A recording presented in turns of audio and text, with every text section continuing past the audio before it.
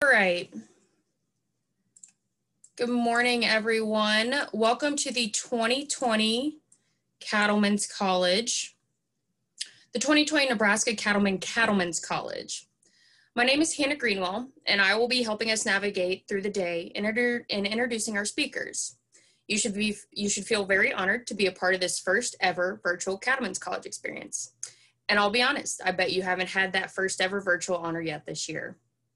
So we can all put that feather in our 2020 hat and be well prepared to digest the great topics presented by our high caliber lineup of speakers. Now, I would be amiss if I didn't mention the benefits of virtual programming I have come to appreciate this year, such as not having to worry about whether the convention center coffee is strong enough to get me through the afternoon, or sneaking out to use the restroom and the meeting doors slamming very loudly behind me.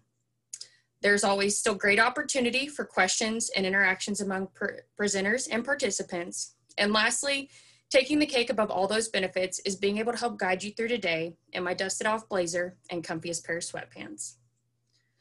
Let's quickly orient everyone with our Zoom capabilities. To the lower left-hand side of your screen, you'll find the on-off functions for microphone and video. I do believe Benita has disabled video throughout for right now so that we can maintain connectivity throughout the whole program.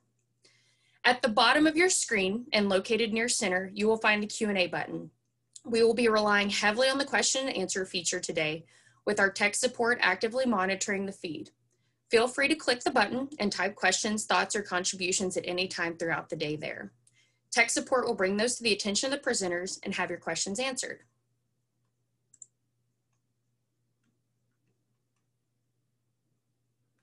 Am I going to be able to advance my slide? There we go. Now that we have our driving controls down, Nebraska Cattlemen is a proactive organization that works through public policy to develop grassroots efforts by its members, to develop a positive business climate for members and develop continuing educational opportunities for those involved. Feel free to explore where this QR code takes you and the wealth of information about NC behind it.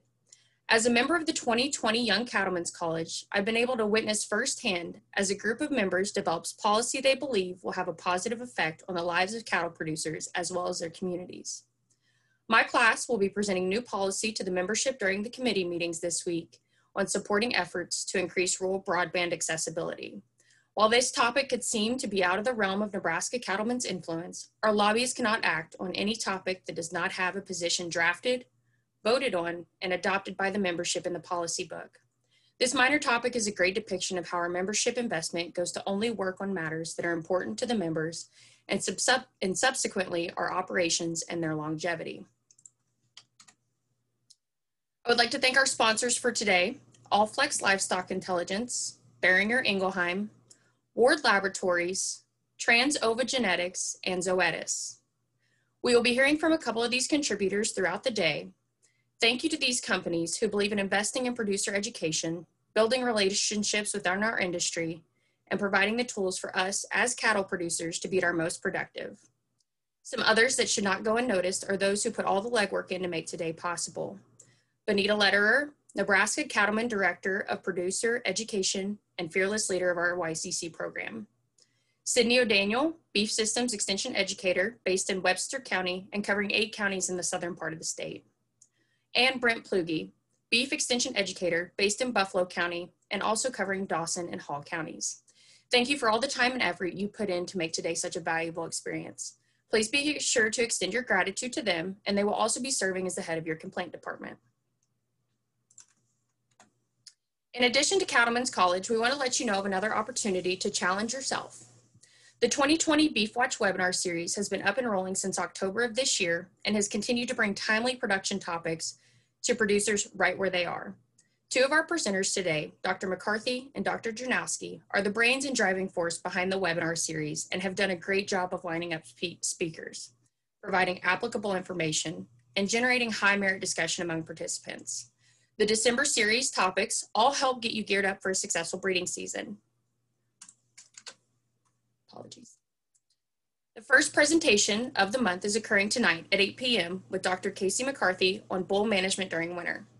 December 8th, Randy Sainer, Beef Extension Educator, will give a talk on pricing replacement heifers. And to round out the 2020 series, Dr. Matt Spangler will be helping attendees better understand applying EPDs to production goals on December 15th in his talk on bull selection, because bull sale season will be here before we know it.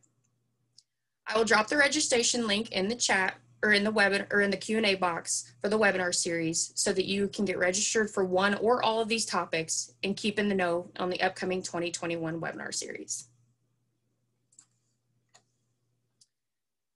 Taking a brief look at the layout for the day, you can see we have presentations all the way from 9:30 to 11:45 with Dr. Mullenix, Dr. McCarthy, and then hearing from Clay with All Flex Livestock Intelligence. The goal is to have time for some quick questions after each presentation. Our break will only occur from 11:45 to noon, so enough time to grab a quick something to eat and make it back. Then we'll jump right back in at noon for a couple more talks with Dr. Janowski and Dr. Cushman and Rebecca Kern with Ward Laboratories, another one of our sponsors for the day.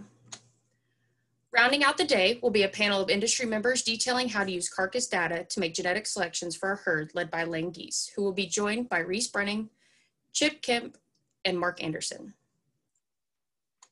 Now, since you are all already looking down at your phones, be sure to follow Nebraska Cattlemen on Facebook to keep up with announcements and events. You can also find the UNL Beef Systems Extension team on Facebook at UNL Beef Extension or on Twitter at UNL Beef. This concludes all of our housekeeping for the morning, and we can get into the beef of our program. Travis, if you would like to go ahead and start sharing your screen as I get through your introduction.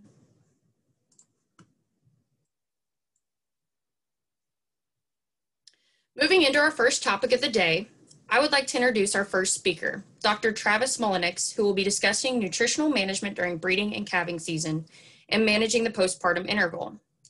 Dr. Mullenix completed his bachelor's at Oklahoma State University in 2006 and continued his education at New Mexico State University, where he received both his master's and PhD in range nutrition under the advisory of Drs. Mark Peterson and Eric Scholig-Gerdes. During his PhD, Dr. Mullenix collaborated and conducted his PhD research at the USDA Fort Keogh Livestock and Range Research Station near Miles City, Montana, where he focused on elucidating adaptive mechanisms and energy efficiency in grazing beef cows and metabolic indicators for the improvement and prediction of reproductive efficiency. After his PhD, Dr. Mullenix was hired at the University of Tennessee as an assistant professor in beef cattle nutrition. While in Knoxville, Travis served as chair for 3 master's students and 2 PhD students while making advancements in cow-calf management research. In 2017, Dr. Mullenix took an opportunity to move to North Platte, Nebraska for the role of Beef Extension Specialist in Range Nutrition at the West Central Research and Extension Center. Along with his extension and research efforts for UNL, Dr. Mullenix also serves as faculty director of Goodmanson Sandhills Laboratory, where he oversees production needs of the 12,800-acre ranch and is currently advising 2 master's students and 2 PhD students. His devotion to beef producers and strides in beef research is evident in his 54 abstracts, 50 peer-reviewed publications, 13 invited papers, and 19 extension and outreach publications. Dr. Mullenix, the virtual floor is yours.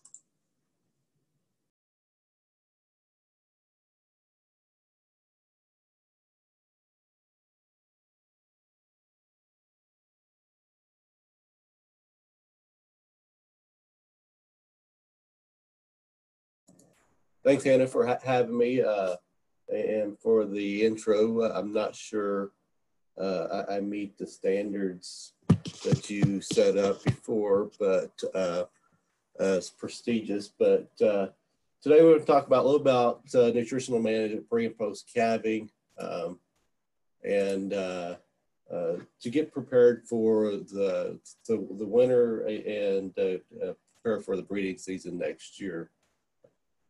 So I get a lot of calls on nutritional management, building rations, whether or not it's for growing calves, heifers, and the cow herd. And some things I'd like to cover with those producers is understanding what's those animal nutritional requirements. And that's a big one to get over, to have a good understanding, because it really controls a lot of how we're going to feed or what we're going to feed. They must know the stress periods that result in nutritional deficiencies. And sometimes this gets people in big trouble of not understanding when's those high points and when those low points. And during those low nutritional demands, we can get by sometimes with not meeting some of their needs, nutritional needs, and still having high production. And then utilize forage as much as possible, and then supplement nutritional shortages from there. One big one is, as we're going into, a lot of guys are weeding now, especially with their summer herds, but monitoring nutritional status is look at body weight and body condition score. And for a lot of producers, this has gotten a lot of guys in trouble of getting behind. And as we're moving forward to that late gestation time point or to winter when we may have some cold stress, monitoring body weight and body condition scores and that change in the direction they're going is very important. And so some time frames are very important to do that is late summer. Late summer is think about September, August time frame, especially with young females, is a time to look at where are my cows at and do I need to change my weaning date? And think about weaning dates as a supplement strategy because of the influence it has on nutrient requirements and ability of that cow to recover from lactation, put on some body weight before winter. If you think about the winter we had last year, or even the year before, a lot of guys got in trouble because of their weaning dates were so late, and cows were in very, very thin condition due to our forage quality throughout the summer. And so if you use that late summer as a really important time frame to check where my cows are, what direction are we going, and do I have enough time to get those cows in a good enough condition prior to calving or prior to winter occurring. Weaning time, so a lot of guys right now are weaning calves, especially in summer calving herds. Start at third trimester, so that really depends on what your calving season for March or spring calving herds in the state. We're moving into third trimester right now. For our summer calving or fall calving, that's going to be further on into the winter or the spring. And then again at calving, and we'll cover some of these body condition scores and then packs later on in the presentation. And so to get a little clearer understanding of nutrient requirements, and so for this table, we just use a 1,200 pound cow that has 23 pounds of milk at peak lactation. And you'll see that the two highest points of their energy requirement and protein requirements would be exactly the same in those time points is about 60 days post-calving is peak lactation, and that's our highest or our greatest nutrient requirement time frame. We also move right into breeding at that time frame, and that's why that's so important to understand the nutrient requirements for milk production and selection of milk production could have on the ability of those cows to recover from calving and start cycling early enough to get pregnant. And then at weaning time is our lowest point. We pull that calf off, she stops lactating, and those nutrients are now be able to utilize for her body reserves to put on body weight. And then as that fetal growth occurs during late gestation time frame, we increase, or they have an increase in requirements again. So our big areas to focus on some nutritional management will be in that early lactation time frame, and preparing them, make sure they're in a positive energy balance going into breeding season. And then late gestation, that we're maintaining or gaining body weight during that late gestation time frame, that we may not hurt that developing fetus. Just a quick overview that those two time frames, late gestation, 60, 90 days prior to calving is very important, and early lactation is somewhere between 50 to 100 days post calving. And so these can change, or the importance of these can change depending on your calving season. And so in a summer herd, late gestation, it has less influence on your nutrition management because of timing a calving and calving in a higher quality forage situation than a spring or earlier or winter calving herd. Whereas in that summer calving situation. Early lactation is much harder and a time frame that we may have to look at different supplementation strategies in those season of calving herds versus what a spring calving. So understanding those requirements and how they fit your forage supply and your feedstuffs is very important of having a very strong nutritional program. So one thing I like to focus on, if a supplement would change animal performance in the future, we need to feed it. And so if it's cost effective and it will change animal performance in the future, it's worth doing. And a lot of times we focus on supplementing for now, but a lot of times what we're doing is supplementing for the future. And it's whether or not it's feeding a protein supplement right now as a insurance policy, and we'll cover that later, maintaining body weight and adequate nutrients to the growth of that fetus. It could be a mineral program that's a insurance policy and making sure we don't have a deficiency that could have a wreck down the road. And our key performance responses that we really want to focus on is on the reproductive side. One is days to first estrus. So how soon after calving do they start cycling again? And this is really important for younger females that don't have a lot of time to recover and start cycling before they start breeding to maintain that yearly calving interval.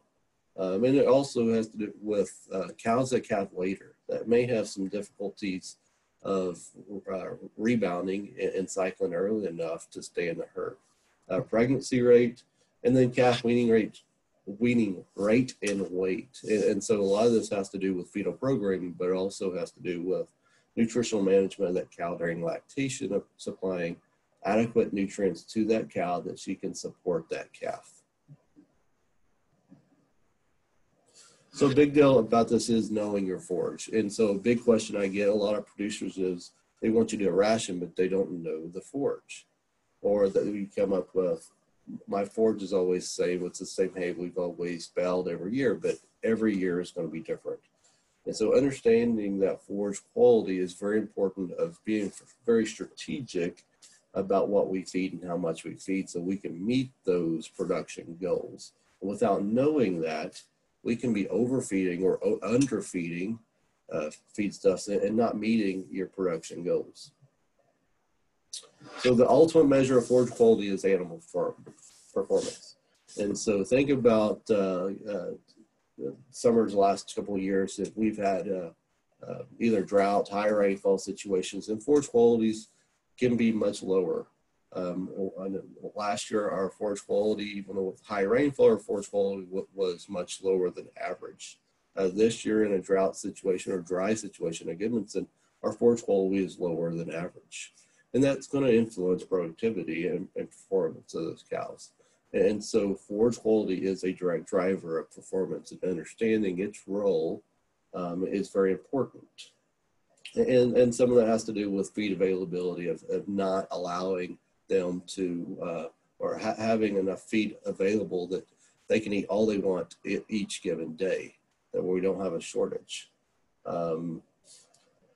And so availability and intake most often determine that animal performance. And so in a drought condition, and we could show you data on this, in drought conditions, as long as forage quantity is not limited, a lot of times cow performance does not change. Now we may see differences in calf weaning weights.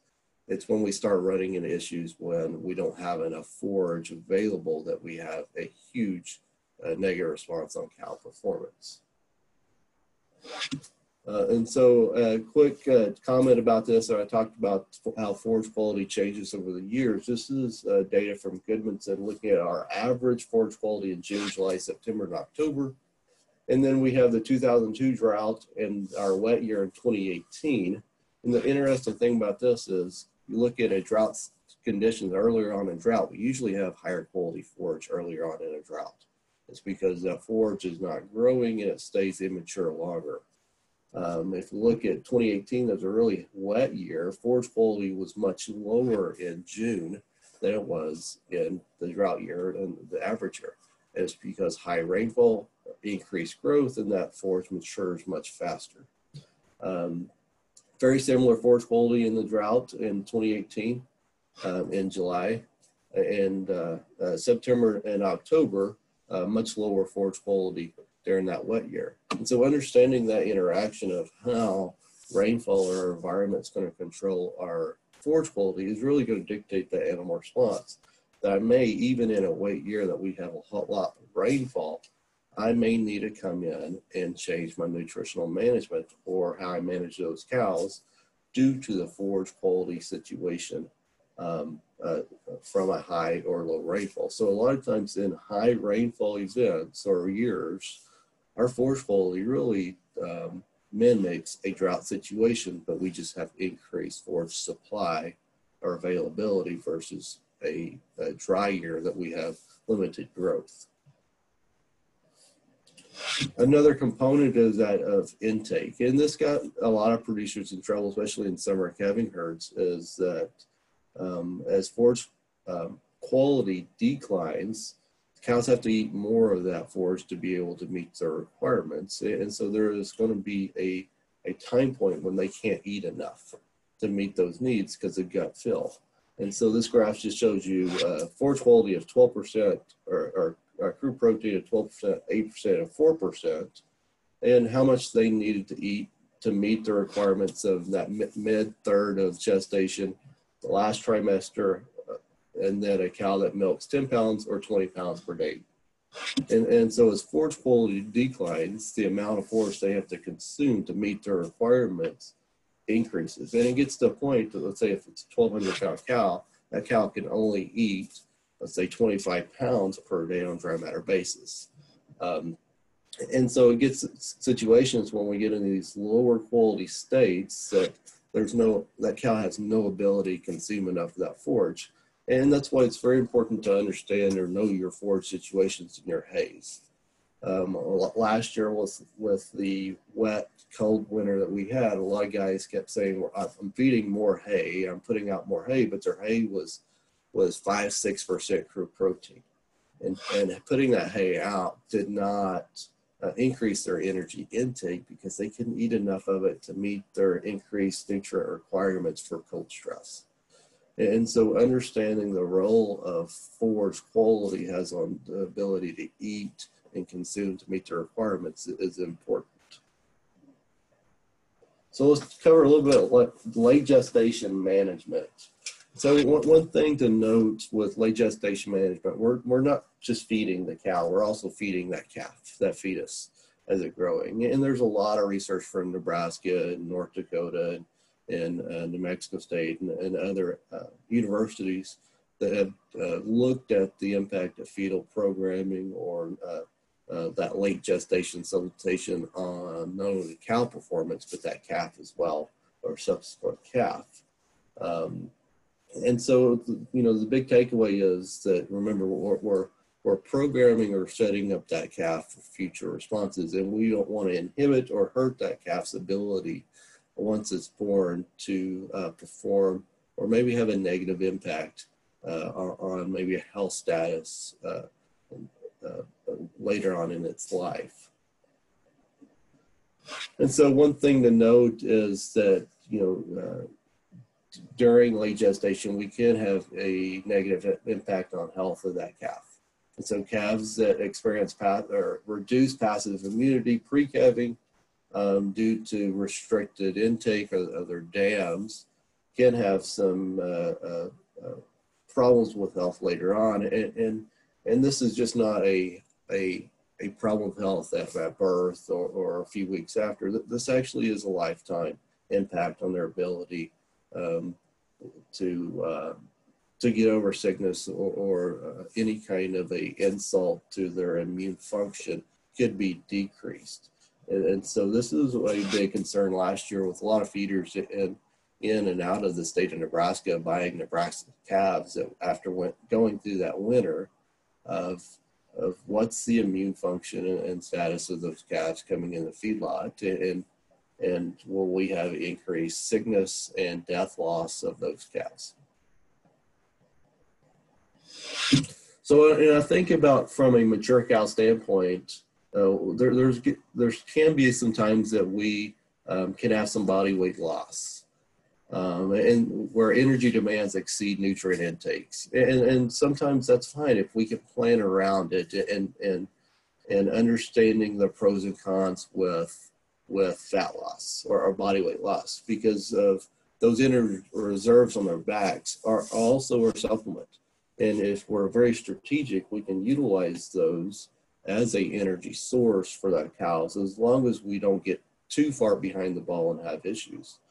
It's not necessarily antagonistic against reproduction, and I'll show you why later on, but we have to be very careful with that, of letting cows get too thin during late gestation and not providing the nutrients after postpartum to make them rebound and start gaining body weight as soon as possible after calving. And so manage weight loss to manage risk. It can have a negative impact on fetal growth if extreme. Another component is, if you think about going back into the winter situation, cattle energy needs for maintenance increase about 1% for each degree below 32 degrees in a dry cold. When it gets wet cold, that actually increases. It goes to starting temperature is at 59 degrees Fahrenheit instead of 32 degrees, and it's 2%, or the energy increases 2% at that point. And so, you know, I've told people, I've lived in Tennessee, I've lived in Montana where it was negative 30, 40, and the coldest I've ever been is a negative, or is a 30 degrees in Tennessee, because of the wetness, and you cannot get away from wet. And so wet increases those cold stress of those cows, and it increases the requirements. And we go back to that slide on intake, and if we're in a wet, cold winter, feeding a low quality hay is not going to help the situation. That we need to intervene with a more dense energy substrate like distillers that can offset the increase in energy requirements. Another component of that with low quality hay is a lot of producers think that I can just feed corn. Corn's an energy supplement. If I feed corn, I'll increase their energy intake. And to a degree that may be true in some circumstances. It also can be negative. And so this is some data that looked at feeding either 0 to 6.6 pounds per day of corn with a low quality, less than a 7% crude protein hay, and looked at overall energy intake. And by feeding from 0 to 6.6, hay intake decreased. And so that's just that substitution rate of, if I fed 3 pounds of corn, they're going to eat 3 pounds less of forage. And so there is that substitution that occurs. And what also occurs with that is, with 2.2 pounds of corn, we actually increased energy intake. And then a lot of that was due to very little decrease here in overall hay intake. But once we start really decreasing this hay intake and feeding corn, our overall energy intake is pretty low. And so if I do not meet their protein requirements, feeding corn will have a negative impact. And those cows will actually be losing body weight. And so it kind of goes backwards to the thought process a lot of guys have, is intervening with corn. And so that's something to look into. If you have a low quality hay situation, we've got to meet their protein requirements. And distillers actually work really great in the situation that it's high energy, high protein, and it will not have the impact on forage intake like corn will, or the negative intake like corn will. So from a protein supplementation standpoint, our expected responses to protein supplementation in those low quality situations is we will increase digestibility, we'll increase forage intake. And doing that, we actually increase energy intake. And so a lot of times feeding a protein supplement is like feeding an energy supplement, due to what we do to, or what happens to forage intake and forage digestibility, that we have an increased utilization of that hay, and we overall increase energy intake due to that. And that will help us maintain our increased body weight. And so this is a study here done in Nebraska. several years ago that looked at no supplement. These were steers, 1,000-pound steers consuming a low quality, about 5.2% crude protein hay. And so they had no supplement, just got the hay alone, or they got a soybean meal supplement, fed about, I believe it was about 2.5 pounds of, or 1.5 pounds of soybean meal fed. If you look at the overall TDN intake, or TDN intake of the study, there's about a twofold difference, or 1.3% increase in forage intake by, or energy intake by feeding a protein supplement to that low quality forage. And so, think about feeding a protein supplement as not only meeting those protein requirements, but also increasing energy utilization of that low quality forage. And so we get both double sides of increasing the meeting the protein requirements and increasing energy intake of animals on low quality forages.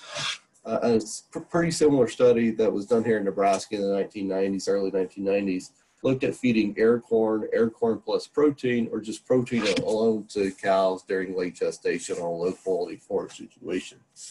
And so what they found was that in the wintertime, the only one that maintained or gained body weight was protein. Adding energy to that actually lost body weight. The energy itself lost over 100 pounds. Very similar to that energy intake slide I showed you previously, that feeding just energy alone can cause them to lose more body weight because energy intake on a total basis has declined. And at calving time, that group that got the protein actually lost the most body weight. And this is really due to that cows in better condition have higher requirements. So if I got a cow in body condition score 6, she has a much higher nutrient requirement than a cow that's in body condition score 5 or 4. And so that's goes back to the statement, we can manage body weight loss or use it as a supplement in some circumstances, as long as we allow them to rebound. And they do have lower nutrient requirements. And that allows them, if the nutrients are there post-calving, that allows them to rebound much faster than cows that are in better condition. And so this one concern with late gestation is over-conditioning cows, calving in too high a body condition score, and then rapidly losing a lot of body weight during that early lactation time frame, and not being able to rebound like a cow that's thinner, that has lower nutrient requirements. So overall in this trial, the air corn cows lost 17 pounds versus the air corn plus protein and protein. And so protein supplementation is not just protein supplementation, it's actually energy supplementation as well. And because we're increasing the utilization of that low quality forage. This is some older data from Goodmanson that looked at feeding a protein supplement, be a distiller grain, 32% crude protein supplement during late gestation to March calving cows. Or we've got cows that had a no supplement versus getting a pound per day of that 32% supplement. And this is what I talk about it being an insurance policy, is that it helps maintain that body weight of those cows during that late gestation time frame versus no supplement. Or at calving time frame, there's nearly a little bit less than a full body condition score difference between getting a protein supplement at 1 pound versus nothing. But when we look at pregnancy rates in these two groups, pregnancy rates and these mature cows are exactly the same. And the reason behind that is this rebound period here.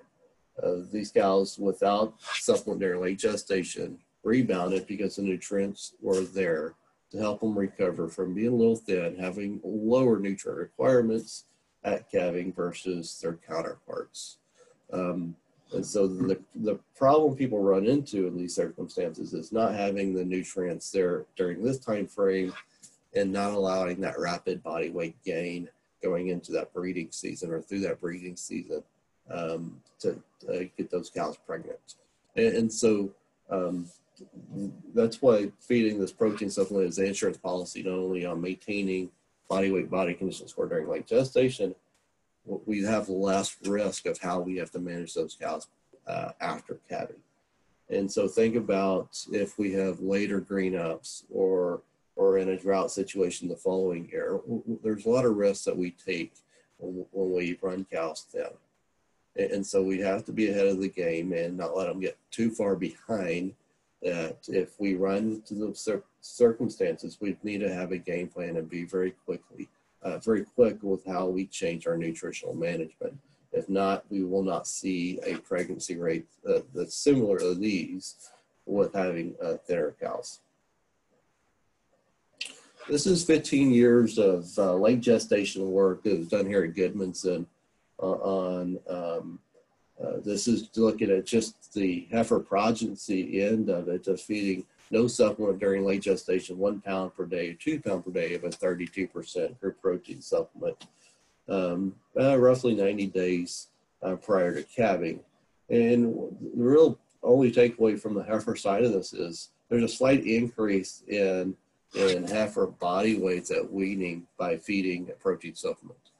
So that 1 pound did have some kind of a fetal programming impact on calf weaning weight versus no supplement, but post-weaning time frame, there was actually no difference in performance cow body weights. Those heifers from the no supplement groups caught up to be exactly the same as their counterparts getting a protein supplement. From the steer progeny side, same thing. Feed a protein supplement, we'll see a slight increase in calf weaning weight versus the counterparts that are getting no supplement during late gestation. Post-weaning in the feedlot, from a body weight standpoint, their live weight, hot carcass weight, very similar across the board. We did see a slight increase in marbling score by feeding a protein supplement over their counterparts. And so, you know, that protein supplement not only is that insurance policy for maintaining body weight, body condition score of those cows, but it also helps with those calves, providing the right nutrients for that calf that could increase its subsequent performance later on in its life. The other thing we need to talk about is type of protein. And so we've got a couple different types of protein. That's rumen degradable protein and rumen undegradable protein. And so a lot of our protein types like alfalfa hay, soybean meal, cottonseed meal, those are really high in rumen degradable protein. Distiller grains, a lot of our animal byproducts, fish meal, feather meal, blood meal, or porcine blood meal, corn gluten meal, are high in rumen undegradable protein source. And the difference is that rumen degradable protein is degraded by the rumen microbes, and they repackage that protein to totally different protein or amino acid structure than what was fed. And so they control the amino acids that get to the cow for the cow to be utilized. And so with rumen undegradable protein sources, the cow actually gets a larger portion of the amino acids that were fed in those supplements. And what we find is, from a cow aspect, that feeding a rumen undegradable protein source that's or high in rumen undegradable protein helps with high stressful times, whether or not it's late gestation or during the breeding season. And that high rumen undegradable protein and it has a huge impact on performance. And a lot of our forages, especially during the breeding season, are actually high in rumen degradable protein, and we're deficient in rumen undegradable protein during the breeding season in both spring calving or summer calving herd. But in this study, it was done in Montana here, that in year one, it was a really mild open winter, and year two was a harsh closed winter, really wet, had a lot of snow, and they had 3 different supplements were fed. One was a no supplement. The second was 1 pound of rumen degradable protein, so similar to a cottonseed meal, alfalfa hay type. And then the third supplement was 1 pound of a high rumen undegradable protein source, similar to a distiller's grain. And what they found is during that mild winter, very similar body weight gains between the rumen degradable and the rumen undegradable protein sources, but it was during that harsh winter. the cows that were fed that rumen undegradable protein source actually maintained body weight, where rumen undegradable cows lost more body weight. And so type of protein really influences, or can influence productivity of the cows. And so that needs to be taken into account when we think about supplementation strategies during those key time points of late gestation and early lactation. This is a study done here in Nebraska. This is some Trey Patterson's PhD research, but they looked at feeding a RUP supplement during late gestation to March calving heifers. And so this is another one of those examples when I said if it has a impact later on, a future impact, it's worth feeding. And so feeding this bypass or the rumen undegradable protein source in this study actually increased pregnancy rates, following pregnancy rates of those March calving first calf heifers versus a rumen degradable protein source. And so, that's over 100 days after they fed the supplement, they saw a pregnancy rate difference by feeding rumen undegradable protein sources. And so, so that's a really important thing about, what I'm doing now could have a future impact, not only on the calf side, but also can influence future pregnancy rates of those cows. A very similar study in terms of the type of protein, and very similar to some of the other studies we talked about. This was some work of mine was at New Mexico State that fed in late gestation to mature cows either 2 pounds per day of cottonseed meal supplement, which is a high rumen degradable protein source, a 1/4 pound per day of a rumen undegradable protein supplement, or no supplement at all to mature cows in late gestation. That 1/4 pound per day of a high bypass actually maintained body weights very similar to feeding 2 pounds per day of a rumen degradable cottonseed meal supplement. We saw that difference in the calving body condition score, about a half a difference between them and the no supplement group, and the pregnancy rates were equal across the board. But the real big impact was off the steer performance side, and not so much from a body weight side, because we found no difference in steer body weight in the feedlot. But what we found was that sickness, that feeding a rumen undegradable protein source influenced immune function of those calves in the feedlot. And so this hyperprotein source not only can have a future impact on pregnancy rates, it may have an impact on the ability of those calves to adapt to a insult or a high stress time point later on. And so that's another avenue we need to look at when we think about supplementation strategies, that not all proteins are created equal. So let's quickly move to management after calving. So when you think about the cow herd, gestation is about 280 days. And so we need cows to recover and start breeding or get pregnant within 90 days of that to maintain a calving interval. Some of the issue with that is with 2 and 3-year-old cows, they typically are cycling again after calving somewhere around 80 to 100 days. And so that makes, well, it's one reason why they have lower preg rates than their counterparts or older cows in the herd, is that they have a very tough time of recovering and start recycling after calving, because of they're still growing, they're lactating for the first or second time. And so that's a big challenging age group for those cows to recover from that and still trying to learn to be a cow.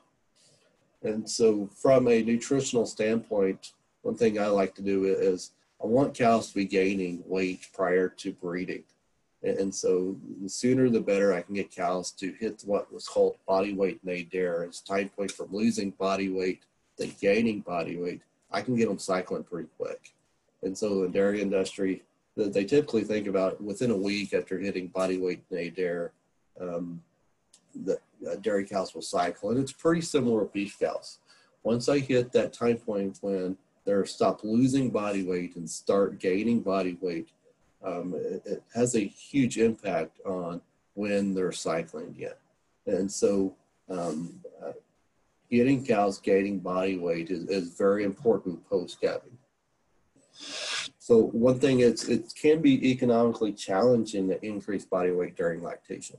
And a lot of this is due to how cows prioritize nutrients.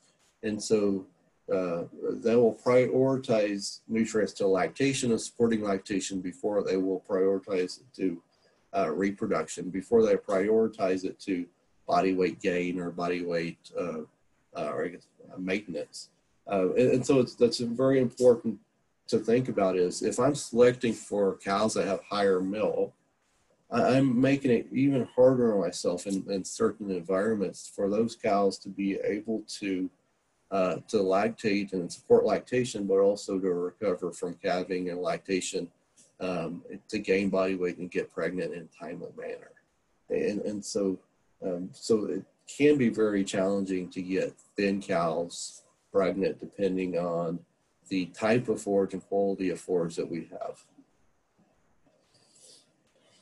And so this is just an illustration of the impact that increased milk production has on nutrient demands. As week of lactation increases, we find that peak lactation occurs about 8 weeks. And so somewhere about 58, 60 days postpartum. And if we select for increase in milk production in our herd, then we increase those requirements in a time frame that, our driver of profit and profitability is not necessarily calf weaning weight, which only has a lot of databases, has only about 5% influence on profitability, but we're selecting for something that could be driving us away from reproductive efficiency. And so that's very important to consider in your genetic selection is what kind of cows really fit my environment, and am I selecting for something that has too much milk in the environment that I'm trying to manage in.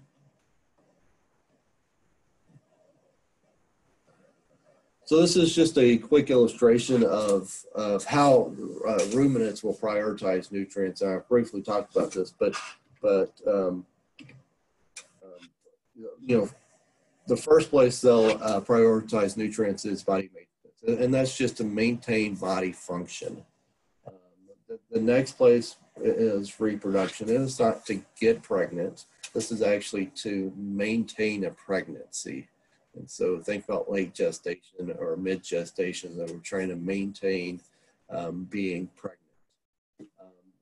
The next place if will be lactation.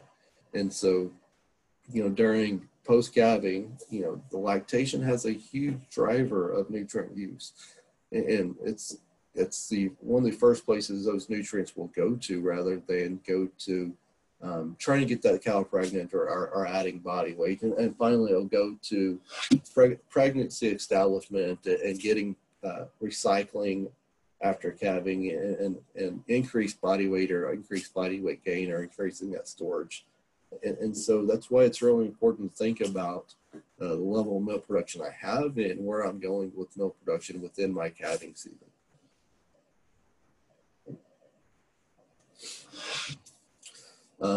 I talked about this earlier, but this is the problem with younger cows and why we have lower pregnancy rates or can see lower pregnancy rates in young cows is postpartum intervals. So that's the time frame from calving until they're cycling again after calving.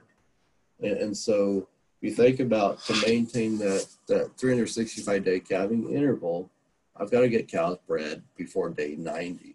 And this is some older data from Wiltbake from 1970, but it holds fairly true of, I've got data from New Mexico, I've got data from here in Nebraska that our 2-year-olds are cycling somewhere about 90, 95 days post-calving, especially in our May calving herds. And that makes it very tough to have high pregnancy rates. It makes it very tough for them, even if they did get pregnant, they're calving later as a 3-year-old, and it makes it tough for a 3-year-old to recover in time if they calve late in that breeding season to get pregnant again. And so those later calving younger females tend to fall out very quickly because of the timing of when they calved in relation to when that breeding season occurred. And for mature cows getting 4, 5, 6 up, we really don't see a big issue with postpartum interval as a big controller of reproduction in cows. Postpartum interval in the 2 and 3 year old is the driver of reproductive efficiency. And so how can I get that days to decrease? How can I get cows to cycle earlier and get pregnant earlier? It is really a key to increasing pregnancy rates in cows. And some of that has to do with body weight gain. So this is some data from a group out of Georgia from 1995 that looked at postpartum rate of gain and reproduction. And so this is the first 20 days of breeding, the first 40 days, and by day 60 of the breeding season. And they had, in the blue bar is gaining 1 pound per day, and the red bar is gaining 2 pounds per day. And really what's driving this pregnancy rate success is this early on in the first 20 days. And so gaining 1 pound per day, they're about a 30% pregnancy rate success.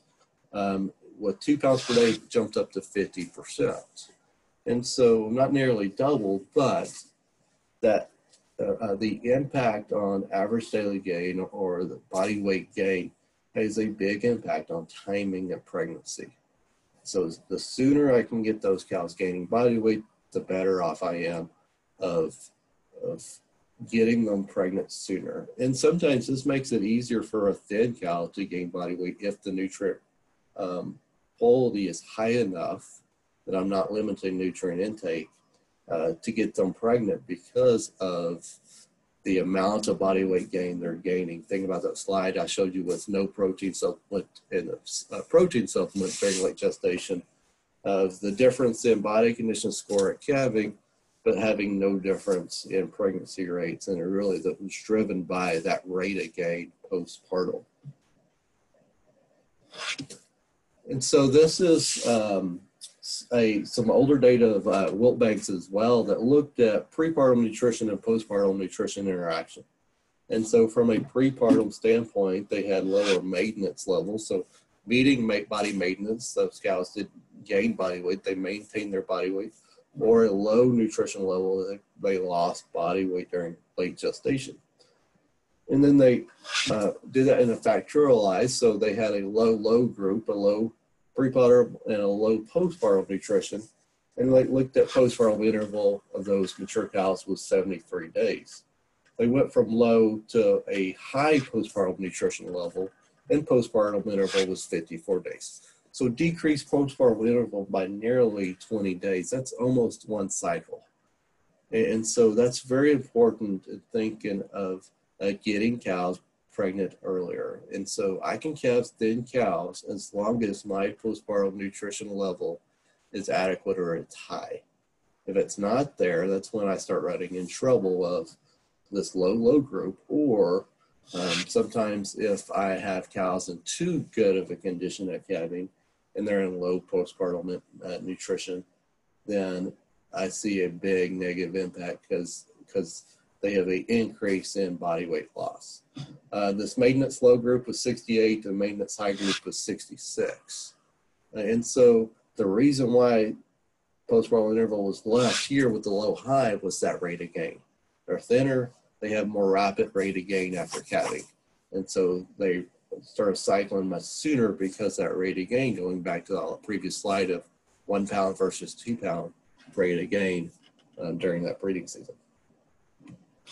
This is some traditional or normally what you see with any talk about calving body condition score, impact of body condition score on reproduction.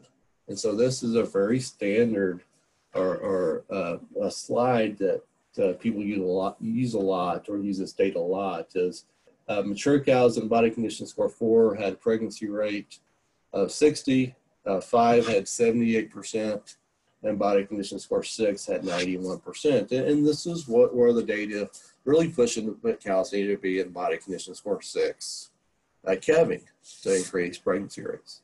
And the reason why in these data this could be occurring is this next graph here is percent cycling within 80 days of calving. And so if they were body condition score 4 or less, only 62% were cycling. At body condition score 5 or 88 and a 6, nearly 100% of those cows were cycling. And so the key here is those cows were cycling, or the time frame of recovering from calving and cycling early enough to get pregnant is really driving some of this data with body condition score.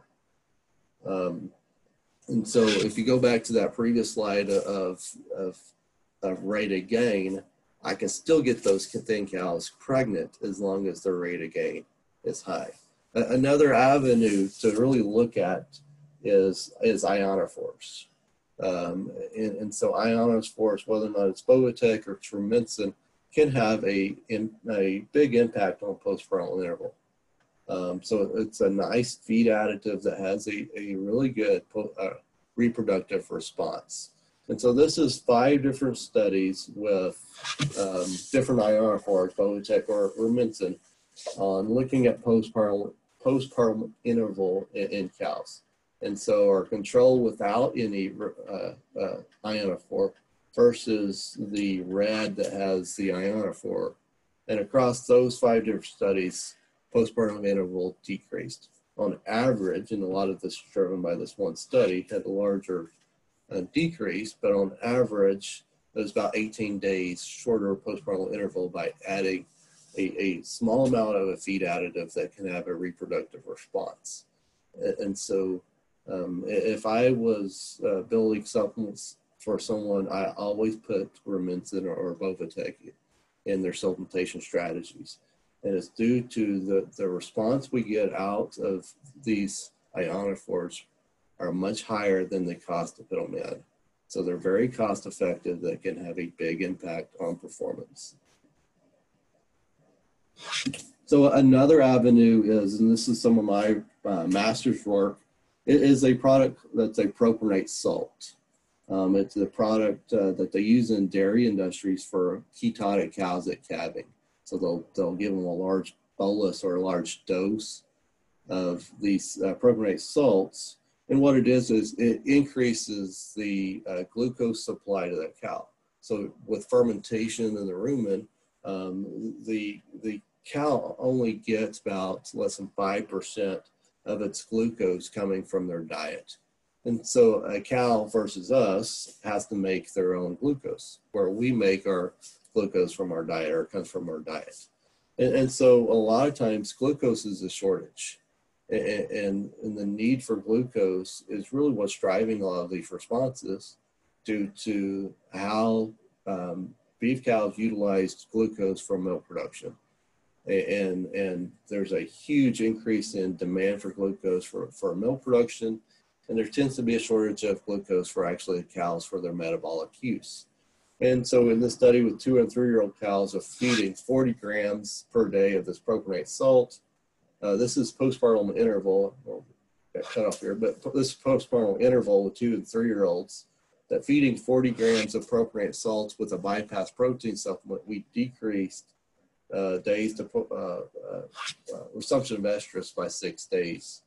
And so 6 days doesn't seem like a big time frame, but roughly a week that he gave those cows increased chance to get pregnant. But our big response is here in pregnancy rates.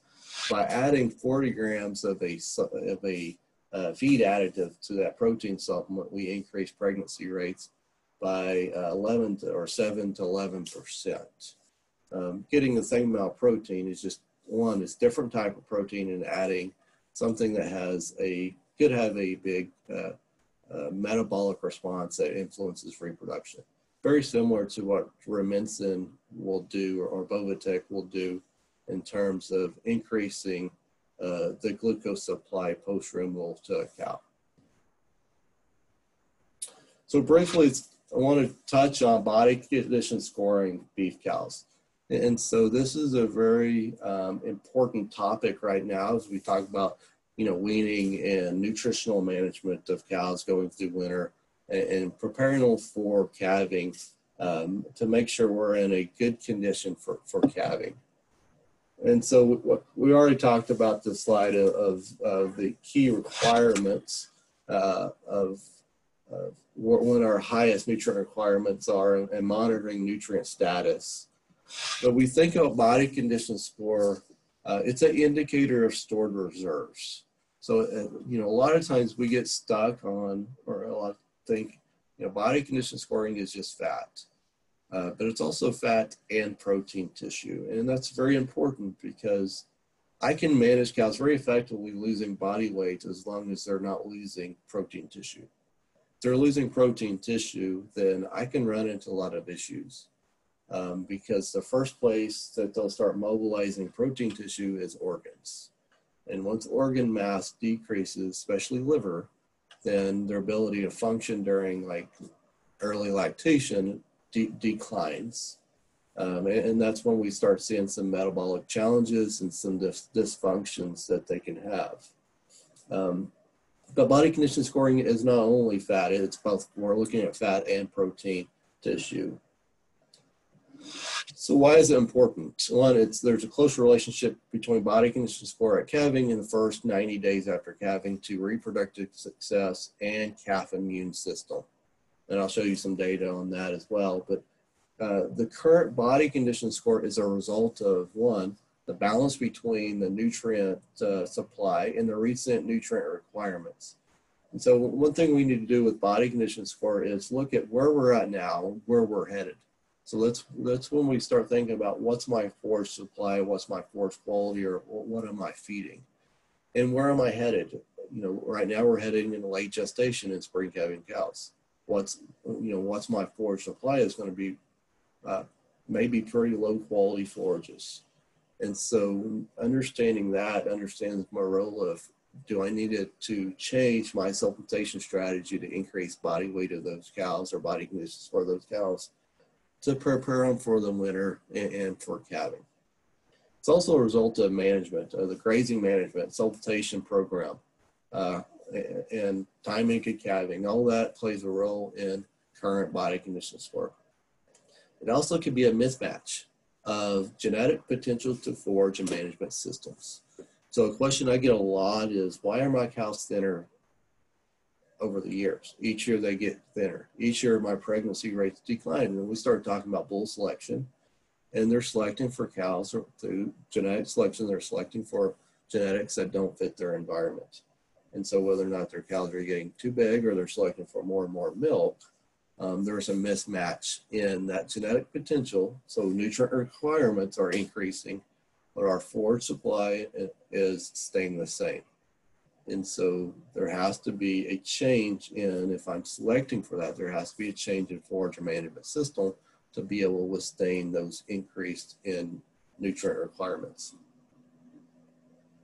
So some key areas to evaluate. These are some nice pictures that was taken from Oklahoma State in one of their programs, but it's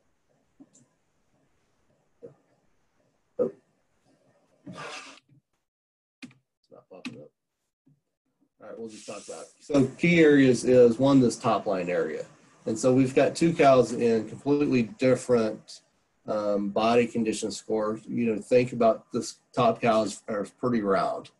She's pretty flat backed compared to this cow on this bottom that's extremely thin. She's very pitched, very thrifty looking, longer hair. And so one big area is this top line area. So you can tell a big difference in body condition scores of these two cows versus their top line. Ribs are another one. You can see this picture's a little dark, but I can see at least 3 ribs showing this cow and no ribs showing in this cow. Another is this tail head area between hooks and pins and that tail head. You know, cows, as they gain body condition score, increase body condition score, they'll increase fat deposits on that tail head. Another is down here in this, below the tail head. As you can see how this is dished out, and this cow wouldn't be dished out. And that's actually protein reserves are being lost here versus here. And so those are the key areas to really look at body condition score in cows. The problem is, in this cow, kind of illustrates a little bit of that, is is it can be deceiving. And so hair coat can make you underestimate body condition score. And so you've got to be able to see through that hair coat. And the best way to do that is body condition score cows when they come through the chute and put your hand on them. And get your hand or your eye adjusted to body condition scoring cows. Because you can be highly inaccurate body condition scoring cows out in pasture if you're not continually body condition scoring cows with your hand as they go through the chute. And so even trained technicians of body condition scoring gears can be off in a pasture if they're not continually body condition scoring in the chute. Gut feel can influence what you think of a body condition score. So if I got them on a full hay ration and they come in with this huge gut feel, then you may think they're in better condition than previously. A storm can come through, and if you body condition score after a storm where they have not consumed or drank anything, then they're going to look shrunk up and you're a little under body condition score. I'm thinking they're thinner than they are. And so after storms, I would wait a day or two, let them get back on water, get back on feed before you score cows. And so those can make you inaccurately estimate what body condition score those cows are. So we really won't go through this, but there's body condition score that we use is 1 to 9 system. Is 1 be emaciated, a 9 be obese. And so from a lot of our production systems, it's very, unless you're highly mismanaging cows, it's hard to get below a 3. And it's hard in our nutritional program, especially from a grazing side, it's hard to get over a 7. And so I've probably body condition score 75% of my cows in a 5 or less in my career. And so very few above a 6. And so you generally see somewhere between a 3 to 6. But really, when you think about body condition score, don't think about these numbers, but think about cows being thin, being in good condition, being fat. And so make it simple in your management of where cows are, and instead of being stuck on a scoring system. And so knowing that, that cow is showing more rib or more vertebrae, that cow's probably less than a 5 and she's in a thin condition. Or she has good cover across her ribs and good cover across her top line, she's at least a 5, and if she's rounded off, she's probably a 6 or greater. And so understanding, make it simple that cows in thin, good, or more fleshy fat condition. It's much easier than using that 1 to 9 system. The one thing to note is to move up or down, and we estimate that's about 70, 80 pounds. So if I got cows in body condition score 4, they need to gain 70, 80 pounds to get to a 5.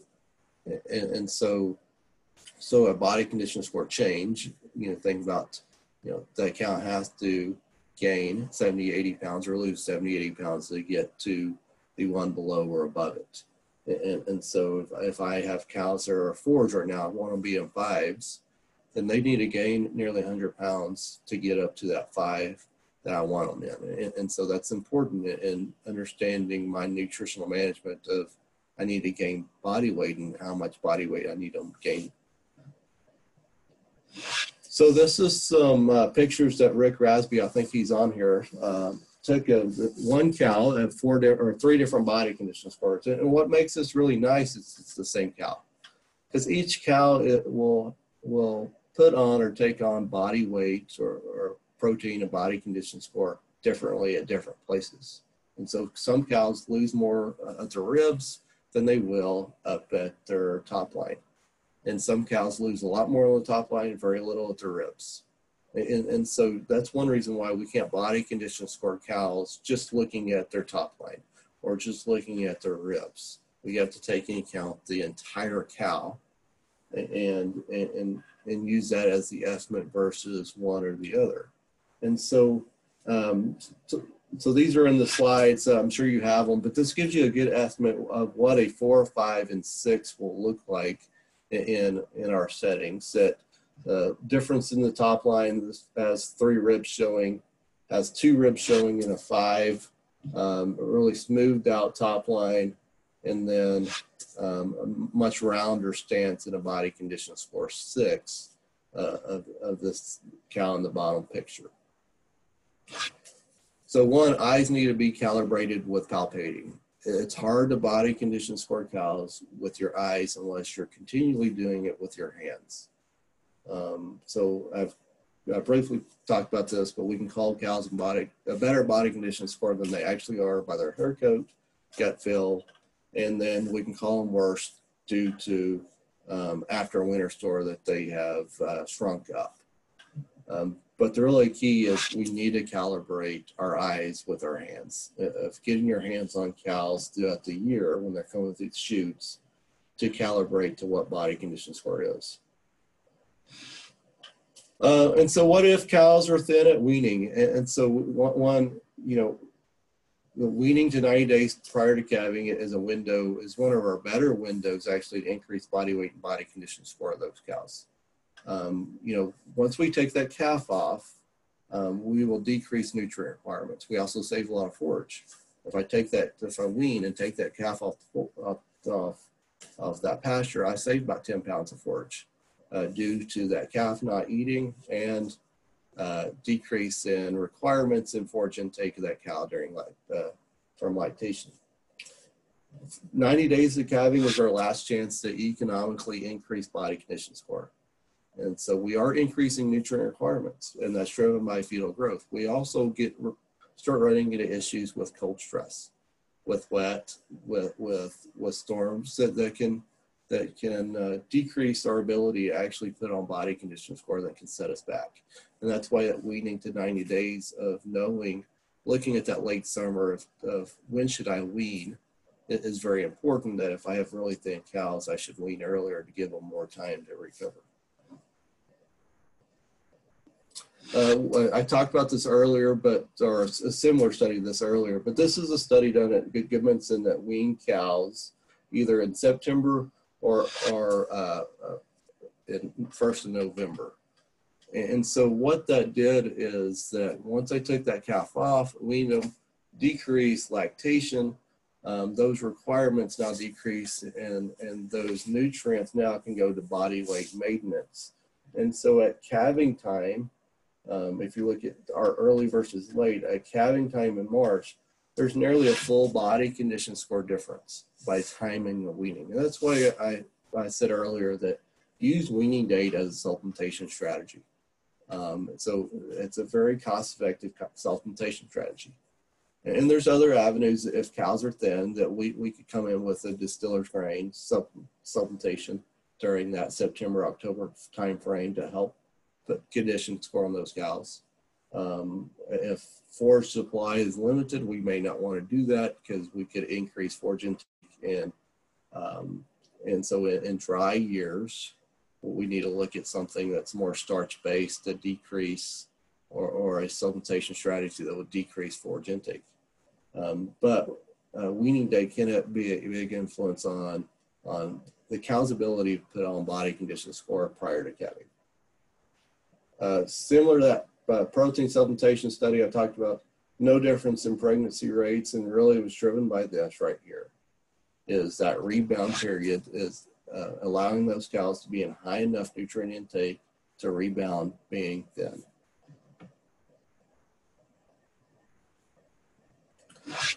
This was some older data from Miles City, Montana at the USDA station of Bob Shorts, but looked at average weaning date supplement effects on body condition score cows from September to December. And so if we compare dry cows versus lactating cows from September to October, so they weaned a set of cows in September and looked at the body condition score change in December from that time point in September by weaning here, about a 0.3 increase in body condition score in dry, and about a 0.7 decrease in body condition score. So basically a full body condition score difference by weaning those calves in September versus December. And so that calf was really sucking down that cow, and she's using her body reserves to increase or to maintain lactation. In the no supplement to the supplement studies, no supplement during that time frame, cows lost about 0.6 body condition scores. With a protein supplement, cows gained about 0.2. So very similar, almost a full body condition score with that protein supplement coming in September versus no supplement. And so very similar response of weaning and supplement. And so we can look at this two different ways. One, weaning is a supplement, or we can come in with a supplement strategy even during lactating cows to increase body condition score of those cows. So it gives us a couple different options in those scenarios that we have thin cows. So one consideration is sort thin and young cows, these 2 and 3 year old or thin cows from your cow herd, and manage them differently. So if I've got an average body condition score of 5 in my herd, I'm going to have some 4s. I may have some 3s in there. Also, we'll have some 6s. And so if I want to be strategic and to control my supplementation cost, I'm not going to feed them all the same. I'd sort off those thin or young cows to feed them a higher quality feed stuff supplementation strategy, and I can feed the cows in good condition something less, something lower quality, and can really control my supplementation cost. Another thing I see a lot of guys doing is managing their 2s and 3s with their mature cows. And if I manage them separately, I can actually have a bump in reproductive performance. And so they don't have to compete with a mature cow. And when they're competing with mature cows, you see their performance decreasing. So that's really important if you can do it. A lot of smaller producers, it makes it tough due to resources to manage them differently. But if you can manage those younger females separately versus with mature cows, you'll see a performance increase in those cows. So if we think about body condition score influences on calf health, and we talked about this is some older data, Ken Oldies from 1997, that shows the body condition score of cows at calving from 2 to 6 on concentration of IgGs and of the serum at 24 hours old of that calf. And really the takeaway is once cows get in this 2 to 3 range, we start seeing a big drop in IgG status of those calves. And so there is a linear increase in IgG status as body condition score goes up. And this is really just directly related to nutrient input. Those cows in a body condition score 5 or 6 had higher nutrient intake than cows in that 2 or 3 range. And so body condition score can have an influence on calf health due to those transfer of nutrients during late gestation. And we talked about this in the previous slides. This was some older data or some data of mine from New Mexico that with 2 and 3 year olds looked at influenza body condition score calving on pregnancy rates. And so if we looked at resumption of estrus at that time point from calving to cycling again, we find no difference in that days to resumption of estrus from a 4 body condition score 4, 5, and 6. And we find no difference in pregnancy rates from that 4, 5, and 6. And really the key here is our nutritional input postpartum was high enough in those 4s to allow them to rebound and get pregnant. If I limit that postpartum, that's when I start having trouble with body condition scores being low in influence in reproduction. And these cows that I say in 4, there's a high percentage of these cows that are 3.5 to 3 in this 4 range. But it's really that nutritional inputs, that nutrient intake postpartum that's really controlling that.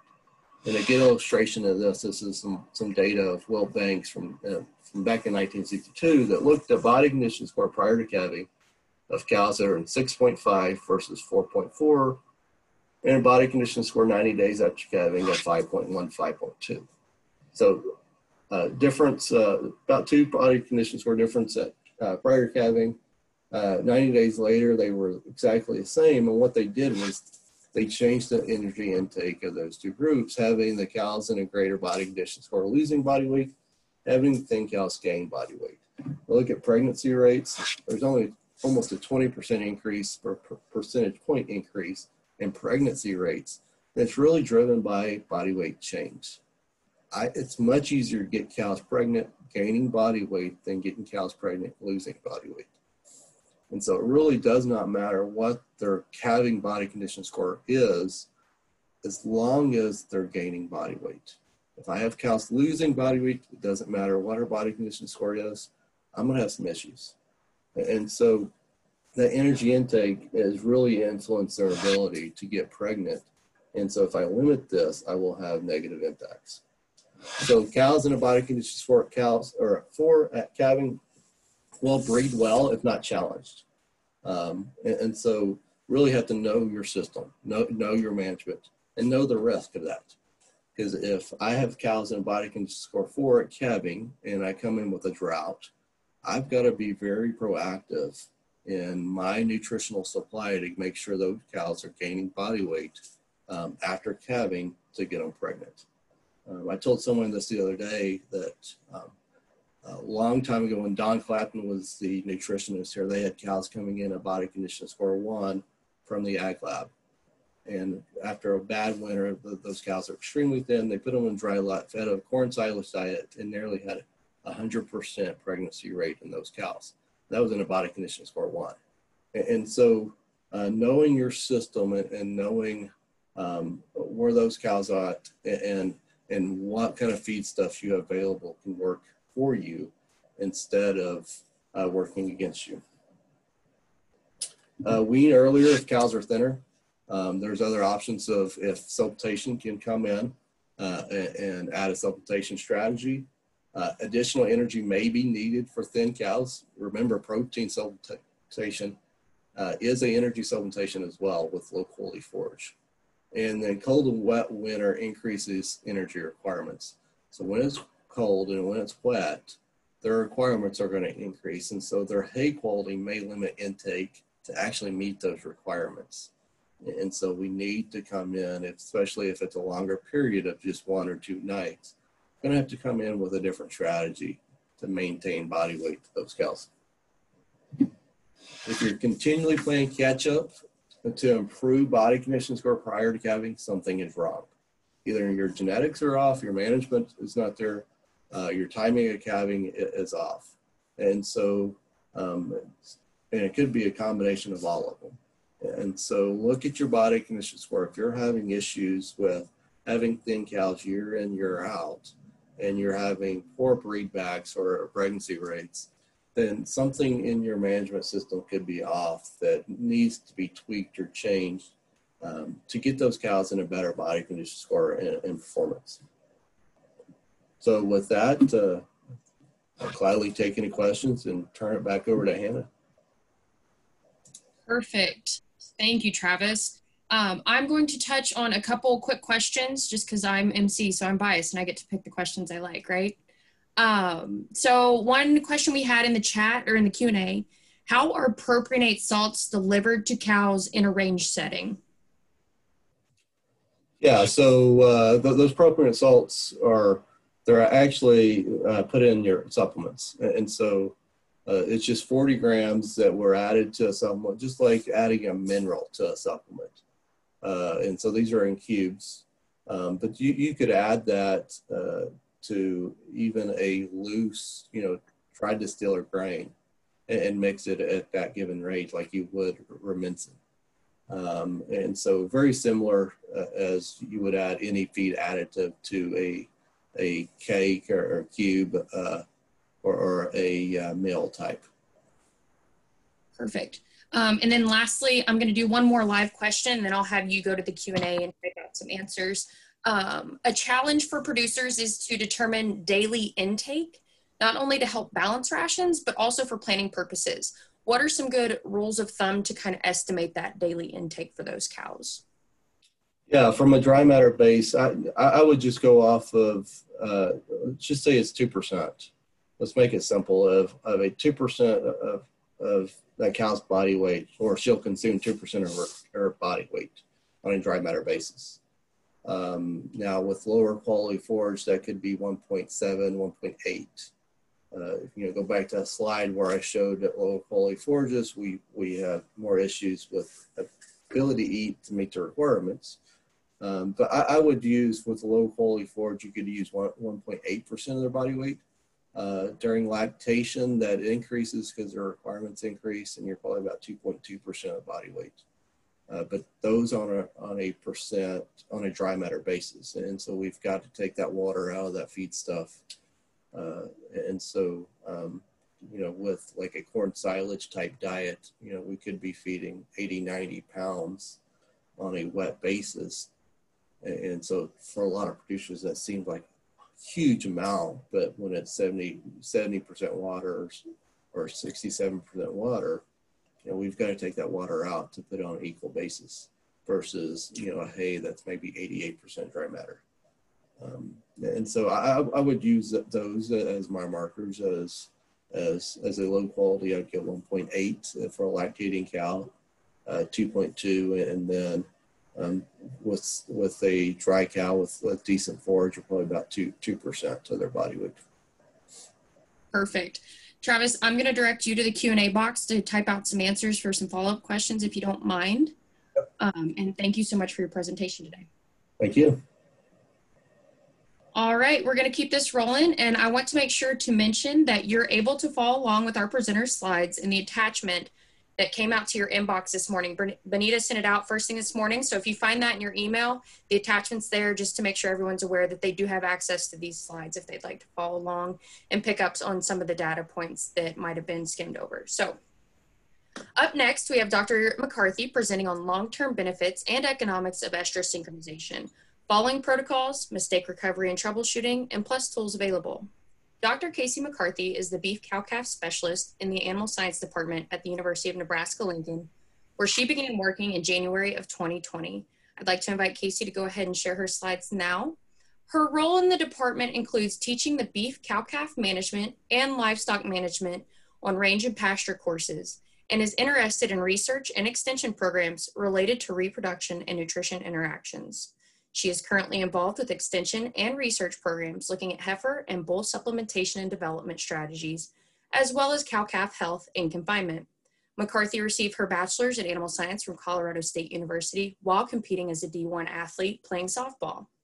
During her master's program at New Mexico State University, she worked with Dr. Eric Skouloudis, to evaluate the effects of early implantation with Rowgrow on performance and profit margin of Holstein steer calves. During her PhD program with Dr. Carl Dolan at North Dakota State University, McCarthy's research work evaluated mineral and energy supplementation strategies for grazing beef cattle. Casey, it's all yours. Hannah, thank you, and welcome everyone. It's great to be on this morning. I tried to condense that title. I know it's pretty wordy, and so hopefully we can talk about some different tips for successful synchronization programs, maybe get everyone thinking about maybe utilizing some of these programs with their operation. And so see if we can get these slides to advance. So ultimately, the outline here today is the title that Hannah gave. So looking at some of these long-term benefits for our estrus synchronization programs, what are some tools that are available? And we can walk through some of those that are available online and how we might be able to utilize some of those tools in your next breeding season. And then look at some of those costs associated with some different programs, thinking about how we can use protocols depending on the stage of postpartum or maybe a different class or group of animals. So ultimately what I want to do, and this can be pretty interactive, if you have an opportunity to throw a comment in the chat or the Q&A, but I'm curious, do those of you that are on, do you utilize synchronization in your herd? Estrus synchronization or maybe AI. So if you want, feel free, you can add that in the chat. Give you a few minutes if you can. If you can't, maybe we can get some thumbs up, but just an opportunity to get you guys thinking about this topic today. So Quentin said yes, perfect. Anybody else? Give you an opportunity if they want to raise their hands, they can do that. Ooh, perfect. Thanks, Benita. Yeah, so if you want to raise your hand, I can take a look at the participants here and see if anybody raises their hand.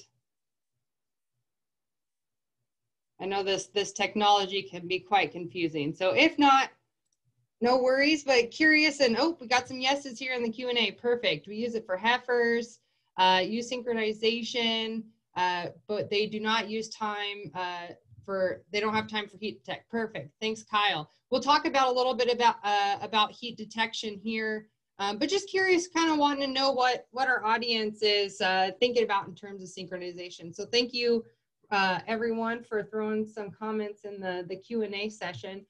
So what spurred my question is some survey work from the USDA NOMS reported that less than 8% of beef cattle in the U.S. are artificially inseminating cattle.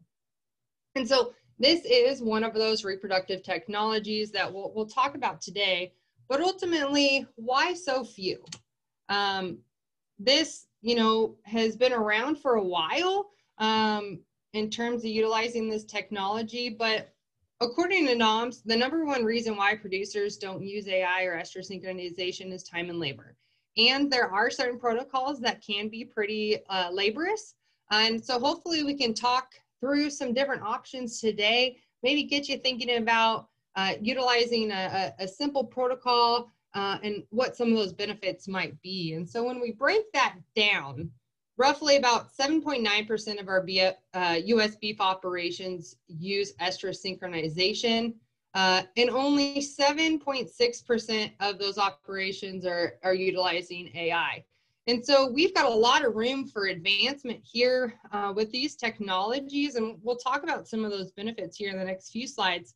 But a very small proportion of the operations that were surveyed in the U.S. Utilize some of these technologies. And so when we think about some of those reasons for not utilizing estrus synchronization, obviously you see here on the slide, roughly about 39% of operations say that the time and labor component is a big driver. Then we start to look at some of these other options that producers selected, thinking about cost. We'll touch on that a little bit today. Lack of facilities. This can be a big one depending on the number of times we're going to need to be moving animals through the chute and given shots. So that can be a concern. Too difficult or complicated. I think this is a great opportunity to have some conversations with your extension personnel. Give me a call and I'm happy to work through some of these different protocols. And we've got some other reproductive physiologists out in the state that can also help work through some of these protocols. And hopefully we can talk about some of those challenges today. So I wanted to throw some other data at you and thinking about our bull battery. A majority of operations or a percentage of those cows and heifers that are being bred within a breeding season are utilizing bulls. We have a very small percentage that are utilizing AI or maybe even using AI and exposing to bulls, or maybe we're thinking about buying some of those bred heifers. And so we're taking out that extra labor piece with synchronization or AI. And so we know that a majority of our operations are utilizing bulls. So is there a program or a protocol that we can use to help with our bull breeding herds? And so estrus synchronization is a way that we can utilize some synchronization, and we'll get into some of the nuances of our protocols and our hormones and how we might be able to tweak some of this.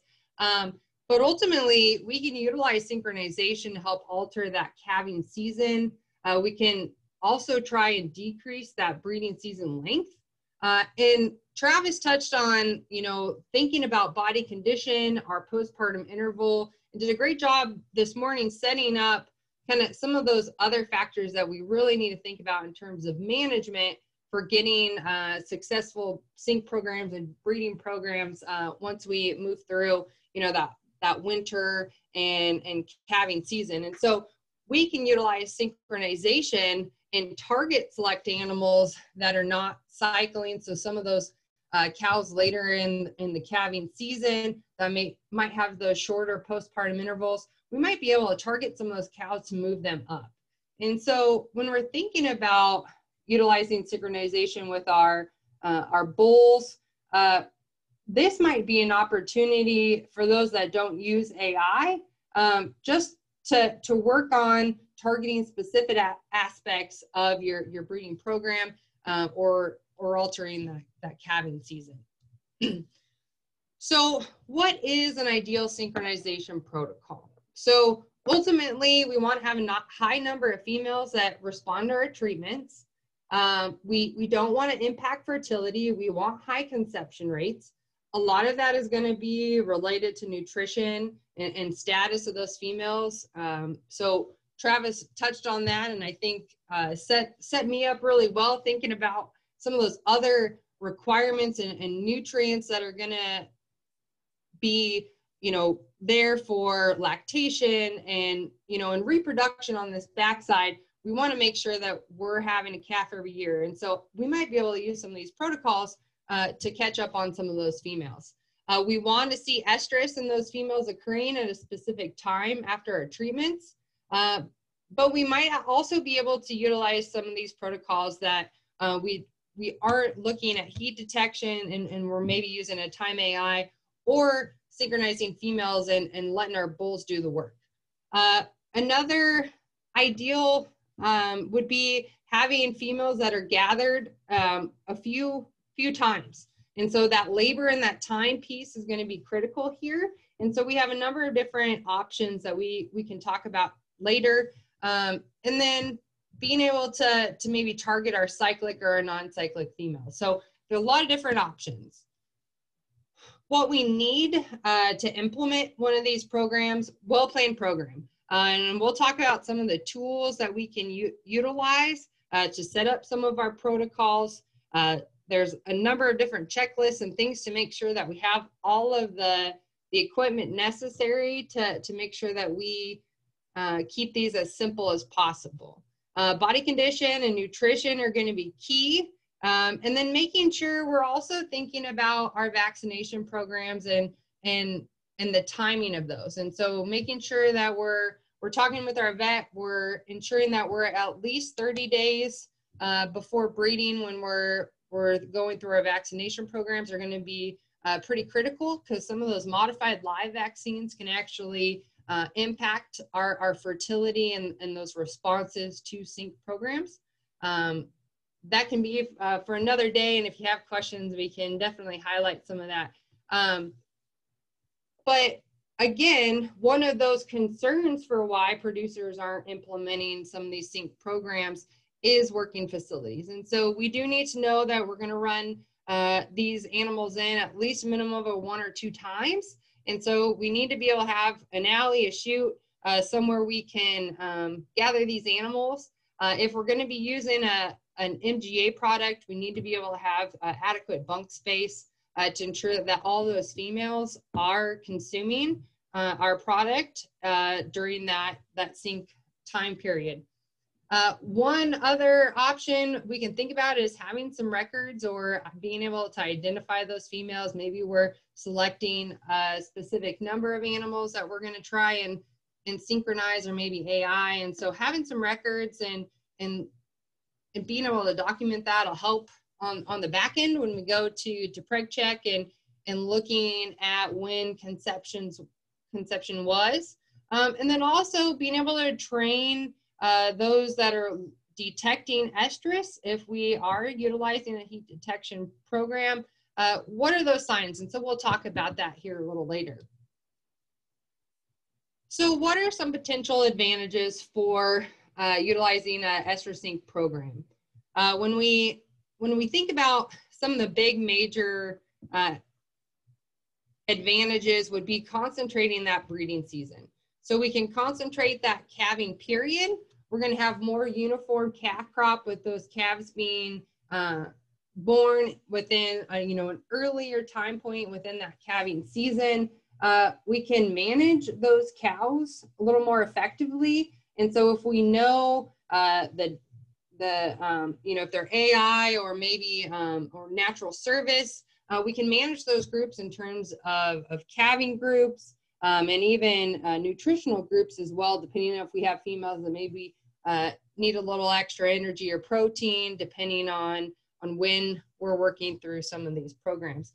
And it's an opportunity to concentrate some of that labor. So, are we going to have a majority of our calves born earlier or maybe spread out? Maybe we can concentrate within that calving, that time frame within that breeding season. Our sync programs also make AI programs practical by reducing that time and labor for heat detection. So there are some fixed time protocols that we'll talk about today, and even some sync programs that utilize natural service where we can reduce that time and labor associated with heat detection and utilize some other hormones and protocols that can help with that. This also allows us to use a leader of those superior bulls via AI or natural service.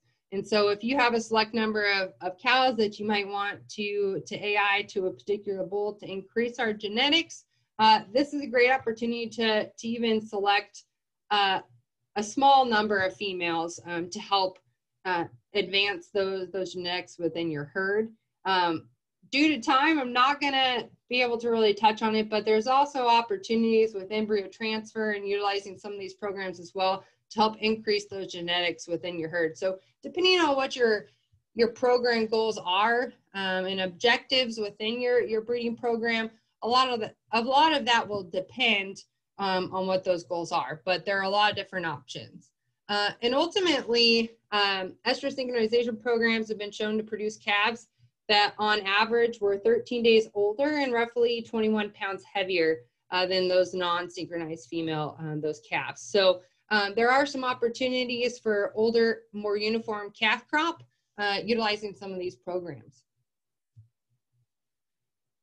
So what are some of those long-term benefits?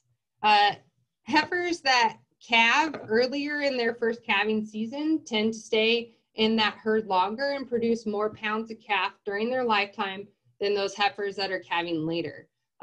Dr. Cushman is on and we'll be able to talk this afternoon thinking about some heifer development in dry lots, but they've done some research here in Nebraska that's clearly demonstrated that value of that heifer conceiving within that first 21 days of the breeding season.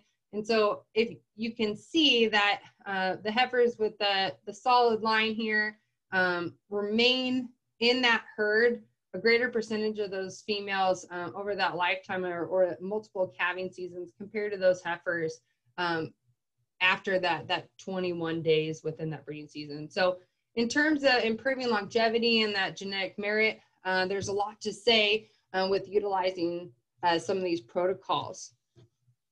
There's also some work out of Colorado that looked at a 19 years worth of records and data from the ranch in Saratoga and looked at the effects of artificial insemination or natural service on heifer performance. And basically this was lifetime performance. So any heifers that were either AI or born to natural service. And so what they noted was females that conceived to AI as a yearling were older and they were heavier at the time of AI compared to those heifers that were conceived to that cleanup bull via natural service. They did not see any differences in postpartum interval, which were pretty similar, that 92 and 87 days. But in terms of looking at that calf performance, and so over that, almost 20 years, they roughly had, due to some of their selection criteria, they had a larger number of calves in that data set due to AI, But looking at that effect of calf performance, those calves that were conceived to AI, rather than that cleanup bull with natural service, they weaned an additional 699 pounds. And over that lifetime of that data set, actually produced 2 more calves over that lifetime compared to those that were conceived natural service. So there was some other work looking at the impact of time AI on the percentage of cows that are calving. And so they utilized a co-sync and a cedar protocol. And so we'll dive into some of these different protocols, but ultimately here from Rogers and others in 2012, you can see that the gray bars are going to be our timed AI, and then our control or our natural service is going to be in the red. And you can see that the majority of those females calving early are due to that timed AI. And then we see a large majority are basically hitting that second cycle natural service. And so when we look at the impact on calving and then also subsequent impacts on weaning, you see a greater percentage of calves being born early in that breeding or calving season. So roughly 44% within that first 21 days to AI, compared to 24% of the calves being born natural service. And so then we start seeing a majority of those calves from natural service are being born in that second wave of that cycle. So when we break that down a little further and look at those impacts on the number of the different cows that were in this study, the percent weaning rate and that weaning weight, we can see that compared to our control or that natural service, there was an additional 38 pounds in weaning weight. And then there was a $49 increase in returns from the time AI group with that additional 38 pounds per cow exposed. And so they were looking at a 121 hundredweight average selling price for those, and saw an increase in returns with that additional weight and weaning rate for those calves due to time AI. And so there are a number of resources that we can use when we're thinking about maybe figuring out what the best protocol is for your operation. And so there's a couple links here, and we'll dive into some of the resources on the page. But the Beef Reproductive Task Force is a group of extension and research professionals that are in beef and dairy at the universities and in USDA that work through these different protocols and provide these resources for producers and honestly anyone wanting to utilize some of these different reproductive technologies. And so one of the resources that they provide are these synchronization protocols, and we'll dive into these a little bit here towards the end. But there's a number of different protocols based on heat detection, timed AI, fixed time AI, or if we're even utilizing some of those Bos indicus cows, what some of the research has shown in terms of fixed AI protocols.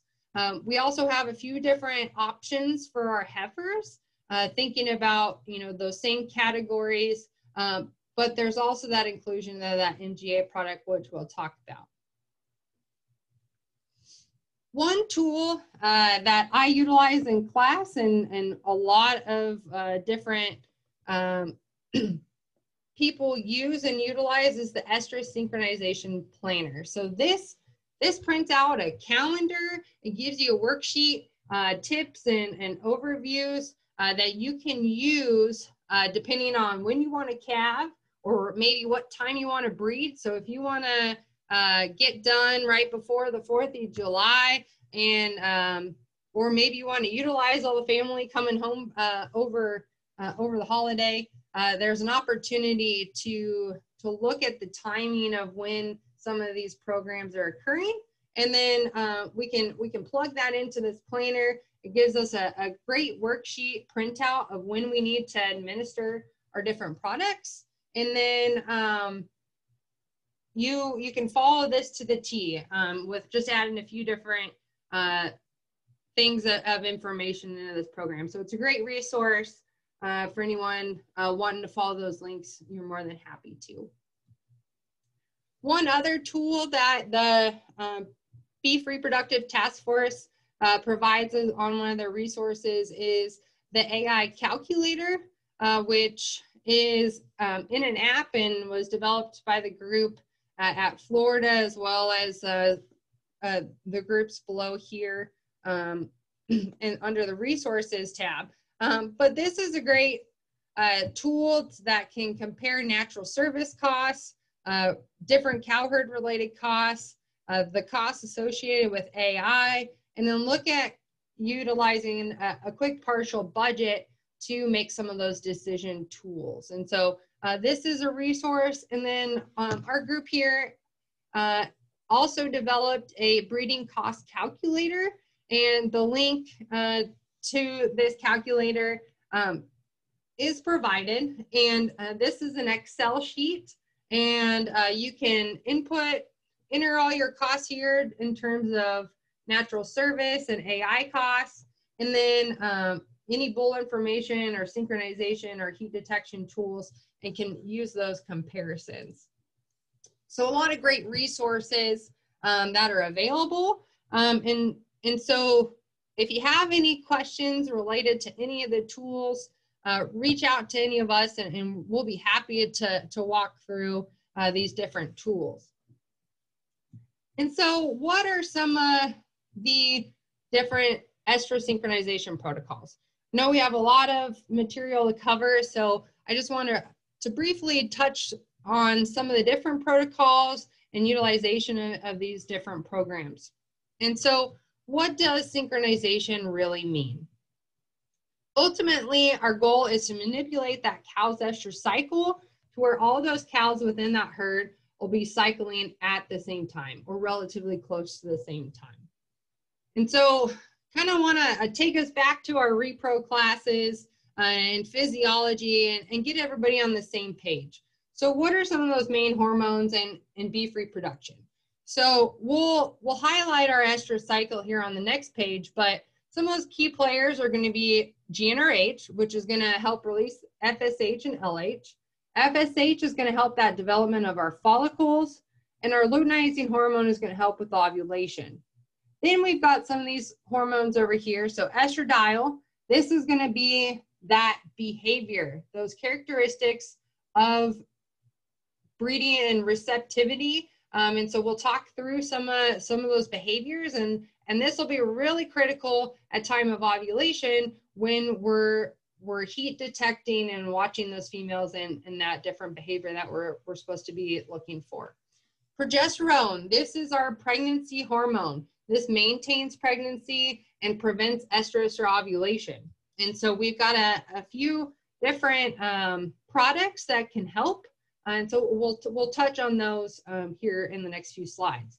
And then prostaglandin is going to lyse our CL, and it also is associated with smooth muscle contractions. So we see spikes during the estrus cycle and also at parturition with prostaglandin. So these will all be pretty important when we move through the next few slides. So recap of our bovine estrus cycle. So our cycle, I usually ask my students in class, how long is our estrus cycle, OUS versus US? And so estrus is that activity or that behavior that's occurring. And then our estrus cycle is going to be that 21-day cycle. And so we have ovulation that occurred, and then we start our cycle all over again. And so we have spikes of hormones, so LH and FSH. And then we also have our estrogen that's going to be at pretty low levels over that course of that estrous cycle, and then spike at time of estrus. And then we'll have our LH surge. And then we also have that that estrus spike or estradiol spike right at estrus and ovulation. And so then again, at that 21 days, we have ovulation occurring, and we've got receptivity and behavior of those females. And so one other aspect I want to touch on is thinking about this 3-wave model. And so we'll talk about how we can manipulate the cycle and utilize specific hormones to try and target certain aspects within the cycle. And so we have that ovulation occurring.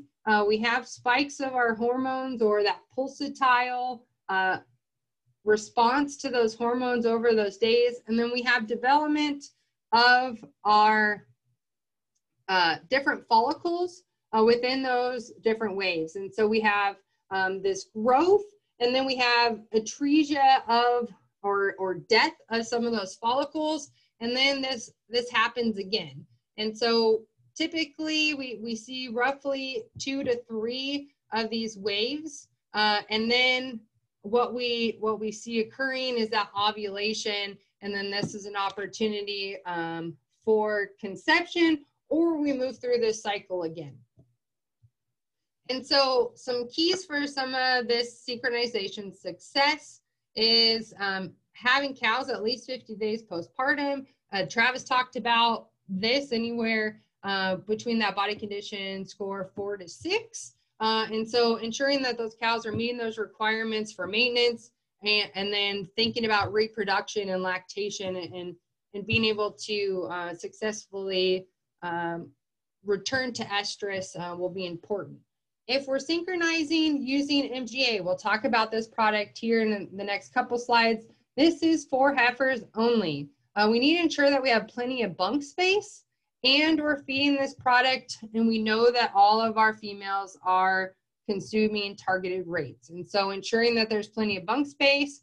There's also strategies where we can feed maybe half of this product in the morning feeding, and then also finish up that feeding of MGA in the afternoon to ensure that some of those maybe lower on the totem pole animals, or those animals that are pretty aggressive, everyone's getting an equal amount of that product. We mentioned this early in the talk, but working with our veterinarian, making sure vaccinations are current, and understanding the timing of when these need to happen prior to synchronization in our products. So are we utilizing modified live or killed vaccines? How long prior to that breeding season do we need to administer those to ensure those animals are current prior to that breeding season? One fun tip, making sure we cut those cedars.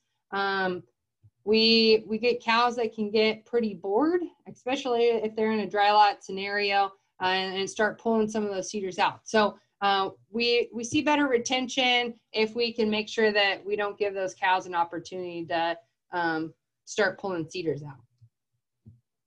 Now, mentioned this earlier, if we want to use natural service with estrus synchronization, big key player here is making sure our bulls are ready to go prior to that breeding season. So if we can get a breeding soundness exam on those bulls, make sure that they meet our minimum scrotal circumference as yearlings. And if we're utilizing synchronization, we generally will recommend using older, more mature bulls, just to ensure that they know what they're doing and they don't get burnt out having to breed a number of females in a shorter window of time.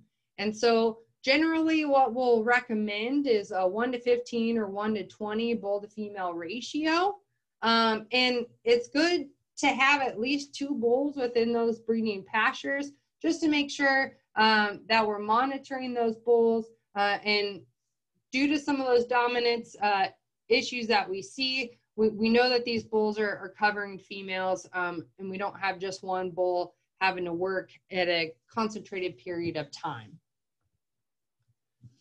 So want to run through some of our hormones, thinking about how we can utilize these within our protocols. So some of the big key players here are going to be prostaglandin, GnRH, and our progestins.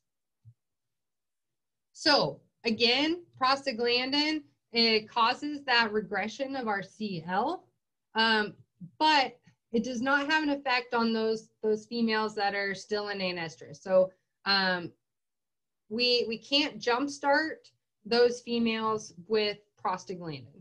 That uterine environment is still trying to recuperate and get ready again for that next breeding season and to hold, you know, that calf for that next year. And so there's some other strategies that we can use with some of those anestrus females. This is only effective during that first 6 days after estrus, or, you know, the first 6 days of the estrus cycle, and then towards the end of the estrus cycle. So just wanted to illustrate that. So if remember, estrus and ovulation does not work if we give prostaglandin here within that first 6 days. When we have that follicle that's developing, it will regress that CL, and this is where we're trying to target those females that might be mid-cycle, where we can actually get them to cycle and target some earlier conception with those females utilizing prostaglandin. Some of those different products that you've seen on the shelf or maybe heard of, Lutalize, Estromate, Estroplan. Reading labels and understanding how much needs to be administered per dose will be important. These will target different rates. And so making sure that we're reading labels will be important, knowing the difference between our prostaglandin and our GnRH products. So gonadotropin releasing hormone, GnRH. So this is this can be a single injection that's given to females at random stages within their cycle. It will result in an LH surge, which ultimately will lead to that ovulation or luteinization of those large healthy follicles. But we do not see that estrus response. But we do see that ovulation is occurring. This will initiate our follicle turnover or jumpstart and start that new wave. So if you remember those waves that we were talking about earlier, this will jumpstart a wave depending on where they're at, and we can jumpstart some of those cycles and those females to try and get a majority of those females to cycle within the same time period. Our prostaglandins will regress GnRH and induce that CL or that corpus luteum 7 days later. GnRH is one that can induce estrus cycles in our anestrus females that are close to cycling. So if we're getting close to that at least 50-day target postpartum, we can start jump starting some of those females that may still be in anestrus with utilization of GnRH. So just want to illustrate this for you guys. So if we inject GnRH, we'll stimulate that surge and then release of LH that triggers ovulation. And so we don't see an estrus response. However, roughly 20 to 30 hours later, after that injection, we will see ovulation with those females that have large healthy follicles. So some of those products you might have seen or heard, so Factrol, Cisterellin, Pergadol, and Ovasys are just a couple of the products. And again, understanding the dosage is going to be very important for each of these different products. So making sure that we have a list, we understand when and how much needs to be administered will be pretty critical in terms of a successful protocol. The last product I wanted to touch on here are progestins. So these will block ovulation, and this is another great tool that can induce estrus in those anestrus females. And so again, we're jump starting those cycles. And so if we have some of those females and maybe we want to target those late calving cows and move them up into that calving season, we can utilize some of these products to help jumpstart those females that might be at the later end of calving.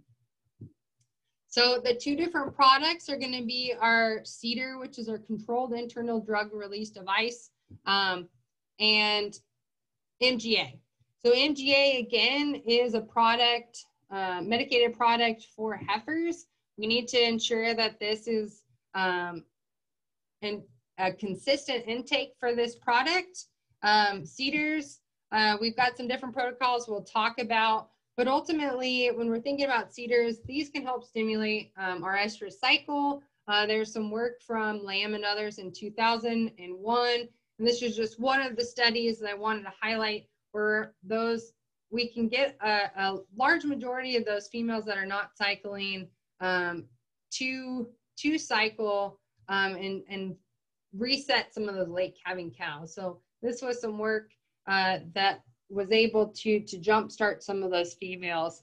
And there's a number of different protocols that we can look at and utilize those CEDARs and progestin devices. So again, these sync protocols have a lot of different aspects to them in terms of when we need to administer our GnRH, when we need to administer our prostaglandin, when we might need to incorporate our CEDAR or progestin products, and then how long until we either breed those females or maybe we can turn those females out with a bull. So the first protocol or topic I want to discuss today is heat detection AI protocols. So these are where we are observing heat. So what is heat? This is that short period of receptivity of those open cows and heifers. It generally will last about 8 to 18 hours. This is pretty variable depending on the breed of cattle, the age, number of different factors. But we have this window that we usually will see a response. And so when we are heat detecting, we need to make sure that we are observing standing heat. So these are the females that are receptive to other females that are mounting. And so in the picture, you can see that this female is receptive. She's not running away. She will stand for those females that are mounting. We start seeing some secondary characteristics as well, and those are going to include mounting other cows. We can see roughened tail heads in those cows that have been mounted. They're going to be real friendly. We're going to see head pressing and licking, and a lot of secondary characteristics that are going to show that these females are ready to be bred. We'll also see nervous or restlessness, a lot of walking with those females during standing heat. And then towards the end, we'll see a clear mucus and a swollen vulva. And then for those females that, if you're really taking a close look, we see a bloody mucus. That's going to tell us that these females were in heat. And so we've got a picture here that does a great job of illustrating that this female has that bloody mucus discharge. She was in heat. This is one of our heat patches that has a transponder on there. And so we did some research with heifers in confinement, looking at some estrus activity and some eating behavior. And so this is one of the tools that we can use for heat detection. Heat detection is a big time commitment. We need to check at least 2 times daily. Every 20 or 30 minutes can add up pretty quick. And so if you've got a good idea of when those females are going to be coming into heat, depending on what time you administered or pulled CEDARs and what time you want to breed, we can then back and take a look at that time that we need to go and make sure that we're heat detecting those females. We need to know the signs. And so are those females standing? For how long? One really helpful tool during heat detection protocols is utilizing or combining a visual aid to help. So that might be some of our Estrotech patches or tailed chalking. There's a lot of different technologies out there now that look and utilize speedometers and some other estrus detection systems that can help us aid in heat detection. And so it's just some of those here, the heat watch system. You need to be able to have the space for having that base system and the computer system to be able to send and respond and transmit those reads. The Estrotech patches are extremely helpful and visual depending on a single or multiple mounts. Or you'll see those as hot pink or green, whatever color you pick, and they're really great visual aids. Here, the chalk, and Dairies is pretty popular. The Kmart patches are a little older, but these pop after multiple mountings, and so a lot of great tools to help and assist with AI and heat detection. So briefly want to touch on fixed time AI, a number of different protocols if we're thinking about our cows here on the left. And then our heifers have a couple different protocols, shorter term or longer term protocols.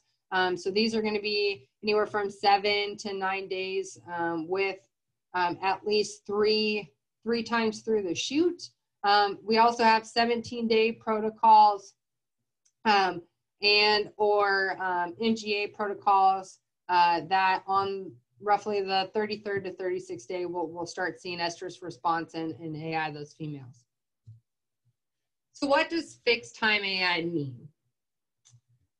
This is where all our cows are going to be synchronized to be bred at the same time. So say we want to start gathering cows up at 5 in the morning. We want to be ready and have that first cow through the chute at 6 o'clock. This is a great time where we can gather these females and do one mass breeding. And so theoretically, these animals are going to be ovulating at the same time. Sometimes that's not the case, but we can utilize those GnRH shots and some of our other hormones to help with ovulation in these fixed time protocols. And so we can AI and give a shot of GnRH. So any of those females that have not exhibited estrus, we can actually get those females to ovulate and increase those conception rates in those females that may just be a little late in terms of estrus response. So if you guys do have any questions, feel free to add anything into the Q&A or the chat. I know Hannah's done a great job of updating the chat with those links to those protocols. I want to shift gears here briefly, just kind of thinking about those costs associated with estrus synchronization and looking at some of these different protocols. And so we could dive into these topics a little more in depth, but I really just want to be able to highlight some of those. And if we have some questions at the end, we can try and answer anything that you guys do have. But this was a great summary from Johnson and others looking at conception rates to a 5-day AI period or a single time insemination. So they looked at heifers and cows and compared a number of different protocols that I mentioned earlier. And so typically, depending on the protocol, that range is going to vary. And there's a number of different factors. We talked about nutrition, postpartum, estrus response. And so we will see a range for conception rates. So for heifers, typically anywhere from 50 to 60% conception rate with these different protocols.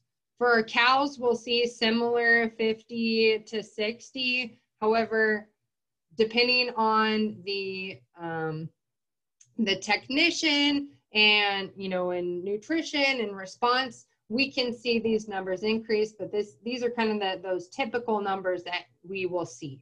But if we think back to some of those advantages of increasing that genetic potential for those calves, a more uniform calf crop, there are some opportunities here when we think about conception rates to AI, or we're synchronizing these females and moving them up in that breeding season. When we think about breeding season costs, this is for a herd size of 100 head. And so comparing these different systems, 100 head, looking at roughly for bulls, that's going to cost us about $35 a pregnancy.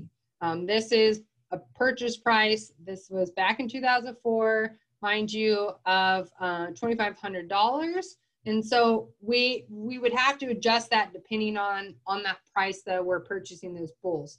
But we've got some great tools that I mentioned, and you guys have links to that are the great resources to do some of those comparisons if we want to look at utilizing a select number of animals with one of these systems and then utilize natural service.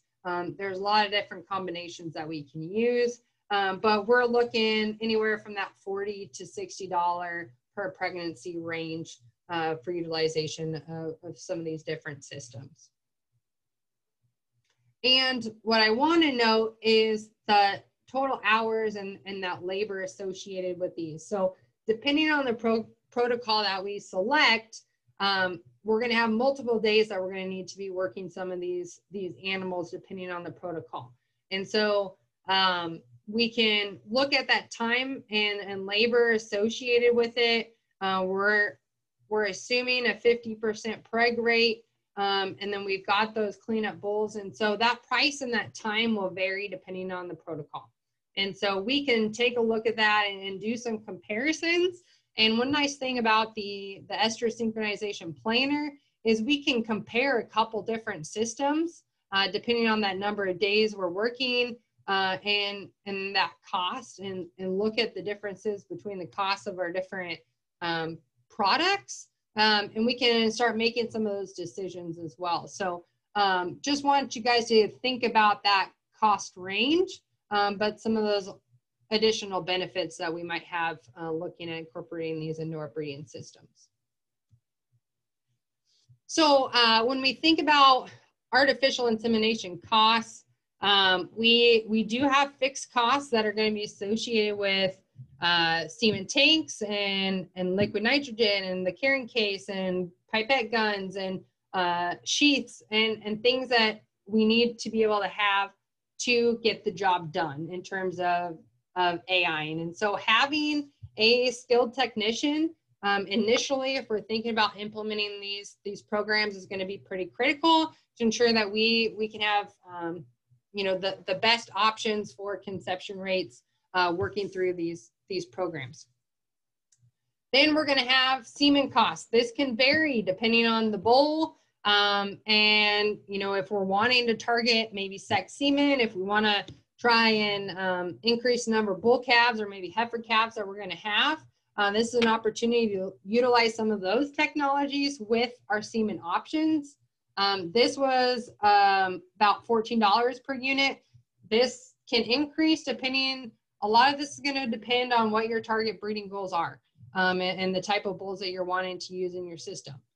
Then we got to think about our prostaglandin, which is going to be about $2.50 a dose, GnRH, and then our cedars. So this will vary depending on which protocol we use, if we want to incorporate cedars, or maybe we just want to give a couple shots, and then we need to think about those supplies and fixed costs.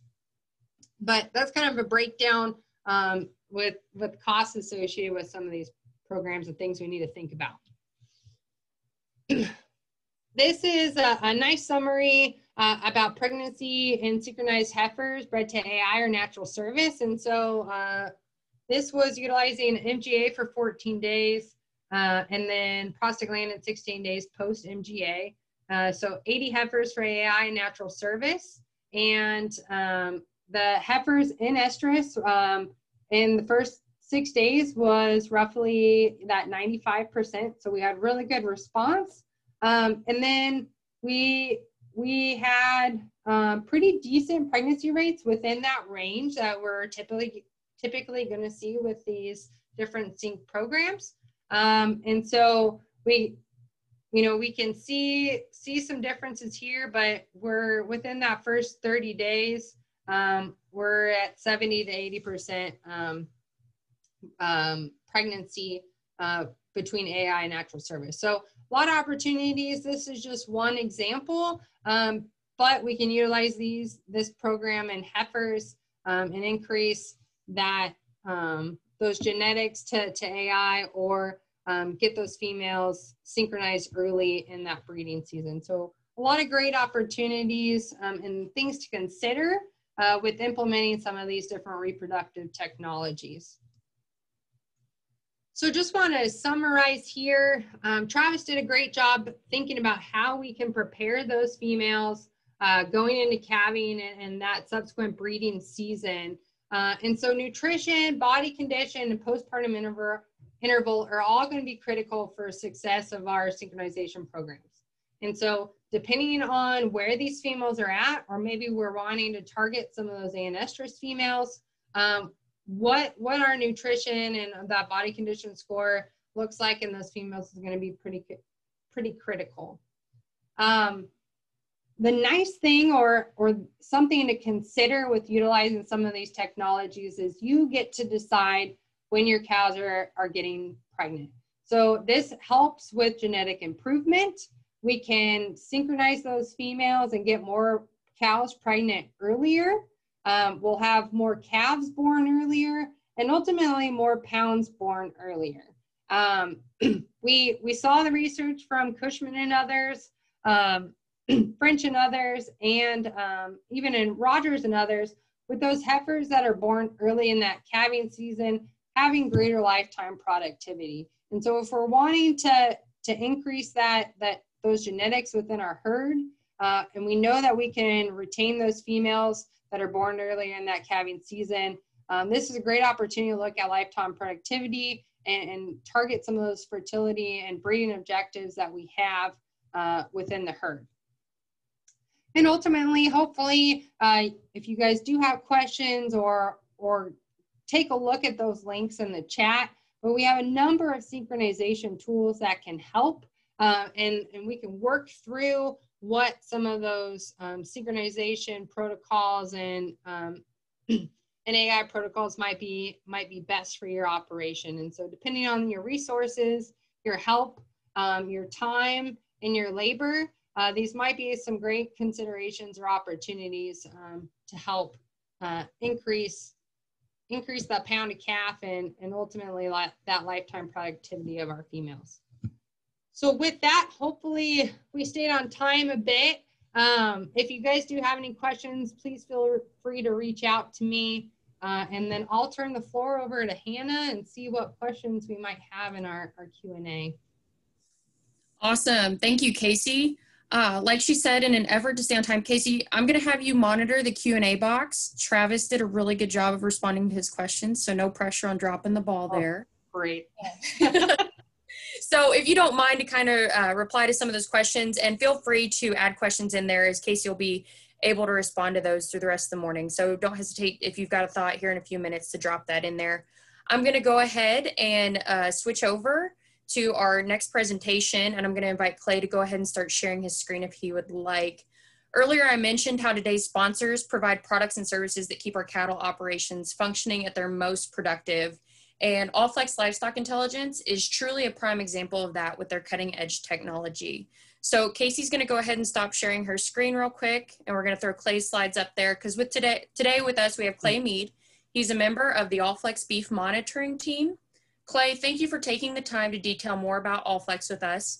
And his sponsor presentation could not have been timed any better in our program with how some of their beef systems tie into Dr. McCarthy's presentation. Clay, thank you for your sponsorship of today, and the floor is all yours. Yeah, thanks, Hannah. I guess I should first check, can everybody hear me and see my screen? Yes, sir. You are coming through loud and clear. Okay, it's a test of my technology patience this morning, it seems like. So I'm glad to be here. I think this does tie in fairly well with both Dr. McCarthy and then Dr. Mullinex this morning on what I guess I'm really going to present on. I'm going to be very brief here because I realize I'm standing in between a bathroom break and lunch, so I will be fairly brief here. But just wanted to highlight just something real quick with what Allflex is providing now. We have been for the last few years. And I guess really first I should just state who we are as a company. Allflex Livestock Intelligence. We can add livestock intelligence to our name now because we have a full portfolio, not just manage visual ID anymore, but that portfolio also includes managing disease traceability through something like RFID, tissue collection for managing genomics. Again, like I said, visual ID, but now we're in the monitoring space, have been for a while now, at least on the dairy side, but particularly what I'm going to obviously talk about on the beef side for the last few years is monitoring estrus and health. And so really, what is it? I guess essentially what I want to talk about is really our ear tag. Allflex is a leader in ear tags, but now we bring that ear tag really into monitoring. This piece is essentially for the beef cow. This piece is not necessarily on the feed yard side. That's a different piece that we will start managing coming down the road, but this is for the beef cow. And really, what does this ear tag allow us to do, whether as a producer and so forth? I liken it to a Fitbit that we would maybe wear if we were wearing one at home to monitor maybe our eating habits, activity, whatever that is. But this tag, essentially what you see on the left here, comes down to three basic concepts. It's estrus monitoring, health detection, and group monitoring. So those are the three basic concepts that I'll cover and that this product will monitor down the road. And so there's a lot going on this screen right here, but just real briefly, looking at basically the algorithms that the product will manage or look at, and those algorithms that it is monitoring will be activity, rumination, eating, like I mentioned before. But on the left, as we would look, I realize there's a lot going on here, but on the top, we're monitoring heat detection, looking at heat graphs. And so being able to really key in on an individual, on a cow or a heifer, on when she is, when the system's estimating that she is in heat, and really to detail into when the system's going to estimate that she's going to ovulate is key into increasing maybe our conception rates. We're also managing some labor. Dr. McCarthy talked about managing labor costs, talked about managing hormone costs. We can utilize different synchronization protocols, and through all that, we can manage those labor costs as well. And again, we had also talked about, Dr. Mullinex talked this morning about managing days to first estrus, especially on those cows, maybe getting those heifers cycling before breeding season. Obviously, that's going to be very important into our conception rates later on. Managing and monitoring postpartum intervals to keep those cows calving in a 365-day window is going to be very important, especially bringing our investment back to our operation. And then Dr. McCarthy also talked about managing those anestrus cows, maybe with progestins, just some different protocols that we can use. But how do we really know that they're in anestrus? That's going to be one key thing. Us as producers, maybe we really need to know: are they cycling? Are they in anestrus? What do we really have going on our operation? And then a couple other key things here. We can just look down that next graph is just monitoring some health. Health being, we're looking at rumination, activity, and eating. And then on the bottom screen, we're looking at group consistency if we're monitoring those cows as a group and not just as individuals. And so then just to key in on this just a little bit closer, this is a heat graph that the system will allow you to look at. We are monitoring through an index. 0 to 100 is our index. We're looking at heat behavior. How strong are those heats? How reliable is that heat? This is just looking at a graph on a 60-day window in time of this example heifer here. She started off with a really strong heat. Maybe she started cycling before we got to our breeding season, and that's a good thing. That's what we want to know. We're on the right track with managing these cattle. We got them going already, and so then later on towards the right, more current timing, we see her come in with a heat again. Maybe it's a weaker heat, but that's something that we can manage in our system. We can still breed off of, but we really know what's going on and when she's coming into heat and how reliable those heats are. So this is a lot of data on the system, but the important thing for a producer in my mind is not necessarily the data. That's a lot of cool stuff coming at us, but the important stuff is the information coming out of the system. What do we really need to know about our cows, and what do we really need to know coming out of the system? It's this information. Was she in heat? And when was she in heat? And when do we really breed her? And so essentially this is giving us an optimal time to breed those cows or heifers. Yes, we still have a large breeding window. We always did before as well. But before, we really didn't know or really couldn't key in on exactly when she was in heat. Yeah, I can go out there and see that she's in heat, but did she come in heat in the middle of the night? Was it a short heat? What's really going on? So the system is estimating when she is going to ovulate to give us an ideal or more optimal time to breed her. And it's doing all that through those algorithms and monitoring the key pieces of rumination, activity, and eating to help give us this breeding window.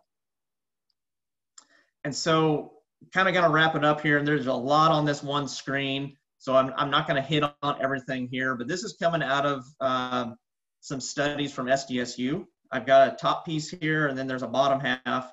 But this top piece, the numbers that I really want to key in on are estrus detection. So we can look at estrus detection. Like I used to go out and heat check my cows. I'd do it in the morning, I'd do it in the evening. And a lot of times that's about all I really knew. Yeah, I was still using patches, and I still do now as an aid, but I'm still just heat detecting them twice a day. So through this study, twice a day, estrus detecting, heat detecting, it showed a 56% heat detection, estrus detection. With the system, 24 hours a day heat detection, we're looking at 95% estrus detection. So I can bring those numbers down the chart here. On the left, the 55% estrus detection equal to 39% pregnancy rate. Over on the right, looking at the same direction, if we go from 95% estrus detection, that equaled in this study a 67% pregnancy. And so really in my mind, it just comes down to how often are we observing estrus? Do we have time to do it twice a day? Do we have time to do it 24 hours a day? I know I'm not out heat checking my heifers or cows in the middle of the night. So some of those tricky ones that the system can help you out with. And then there's some of those heifers and cows that are what I call short heats. We've got long heats. We've got all kinds of different things going on. But the system is 24 hours a day monitoring estrus and health and using all those algorithms together to help monitor. And the other important piece on the bottom here that they used in one of these studies on 500 head is really the timing of when cows are coming into heat. I guess I can't really tell you when my cows normally come into heat. Before they came into heat when I saw them. And so in this study, what it was really showing you was a real good measure about 20 hours when those cows are coming into heat. When I would heat check, it's basically from 6 a.m. to noon, there's 26%. And then I would probably come back in the evening when I'm doing chores, there's another 27%. So a small window of those cows you are actually seeing in estrus. but it's those tricky ones that are in the middle of the night or when you're not there at home or doing other activities, fixing fence, whatever that might be. The system is heat detecting 24 hours a day to help you with labor, to help you really know what's going on with that section of heifers and cows, to really be able to manage them, whether that's through a sync protocol, managing labor, whatever that is. And so really the benefits and value of a system like this, this is just one piece of what AllFlex does. But through this small piece, it's really monitoring and advancing your reproduction for your herd. It's monitoring health. There's distress alerts if we have some issues, whether that's, a healthy cow is ruminating. If we have a cow that all of a sudden is not ruminating, she's probably in distress, and the system will alert you 24 hours a day. It'll do that through your phone, through your email, whatever it might be, however you want to see that. So it'll alert those health issues as well. And again, we can reduce some of those labor costs, some of those fixed costs, some of those hormone costs, running them through the chute. We can just change up some of those protocols if it is an option for you as a producer. But those are just some of the benefits and values that a system like this can bring back to you as a producer. And so really, that's all I wanted to, hopefully I got through that fairly briefly before you all left me to go to lunch here, but there's my contact info. We have an updated website now to look at some more data that we've populated on there, but appreciate you guys for having me. And if there's questions, please throw them at me. Awesome. Thank you so much, Clay. Like you said, we are running up against our break, so I'm going to have you also monitor that Q&A box. So if people want to throw some questions in there as well. I know this is one of the newer fronts of technology in our industry, and it's something that holds great potential, as you mentioned there, in the values and benefits of this program. But if you don't mind to monitor that Q&A box as well to make sure if any questions come through, you get those answered. Perfect. And with that being said, I am going to give you a chance to at least get up and walk away from your computers for a few minutes. So let's plan on being back here at 12:05, and then we will dive right into Dr. Dranowski's presentations. Thank you all so much for being with us and sticking in there. Once again, 12:05, you've got 10 minutes to get up, run around, grab a snack. Thank you all.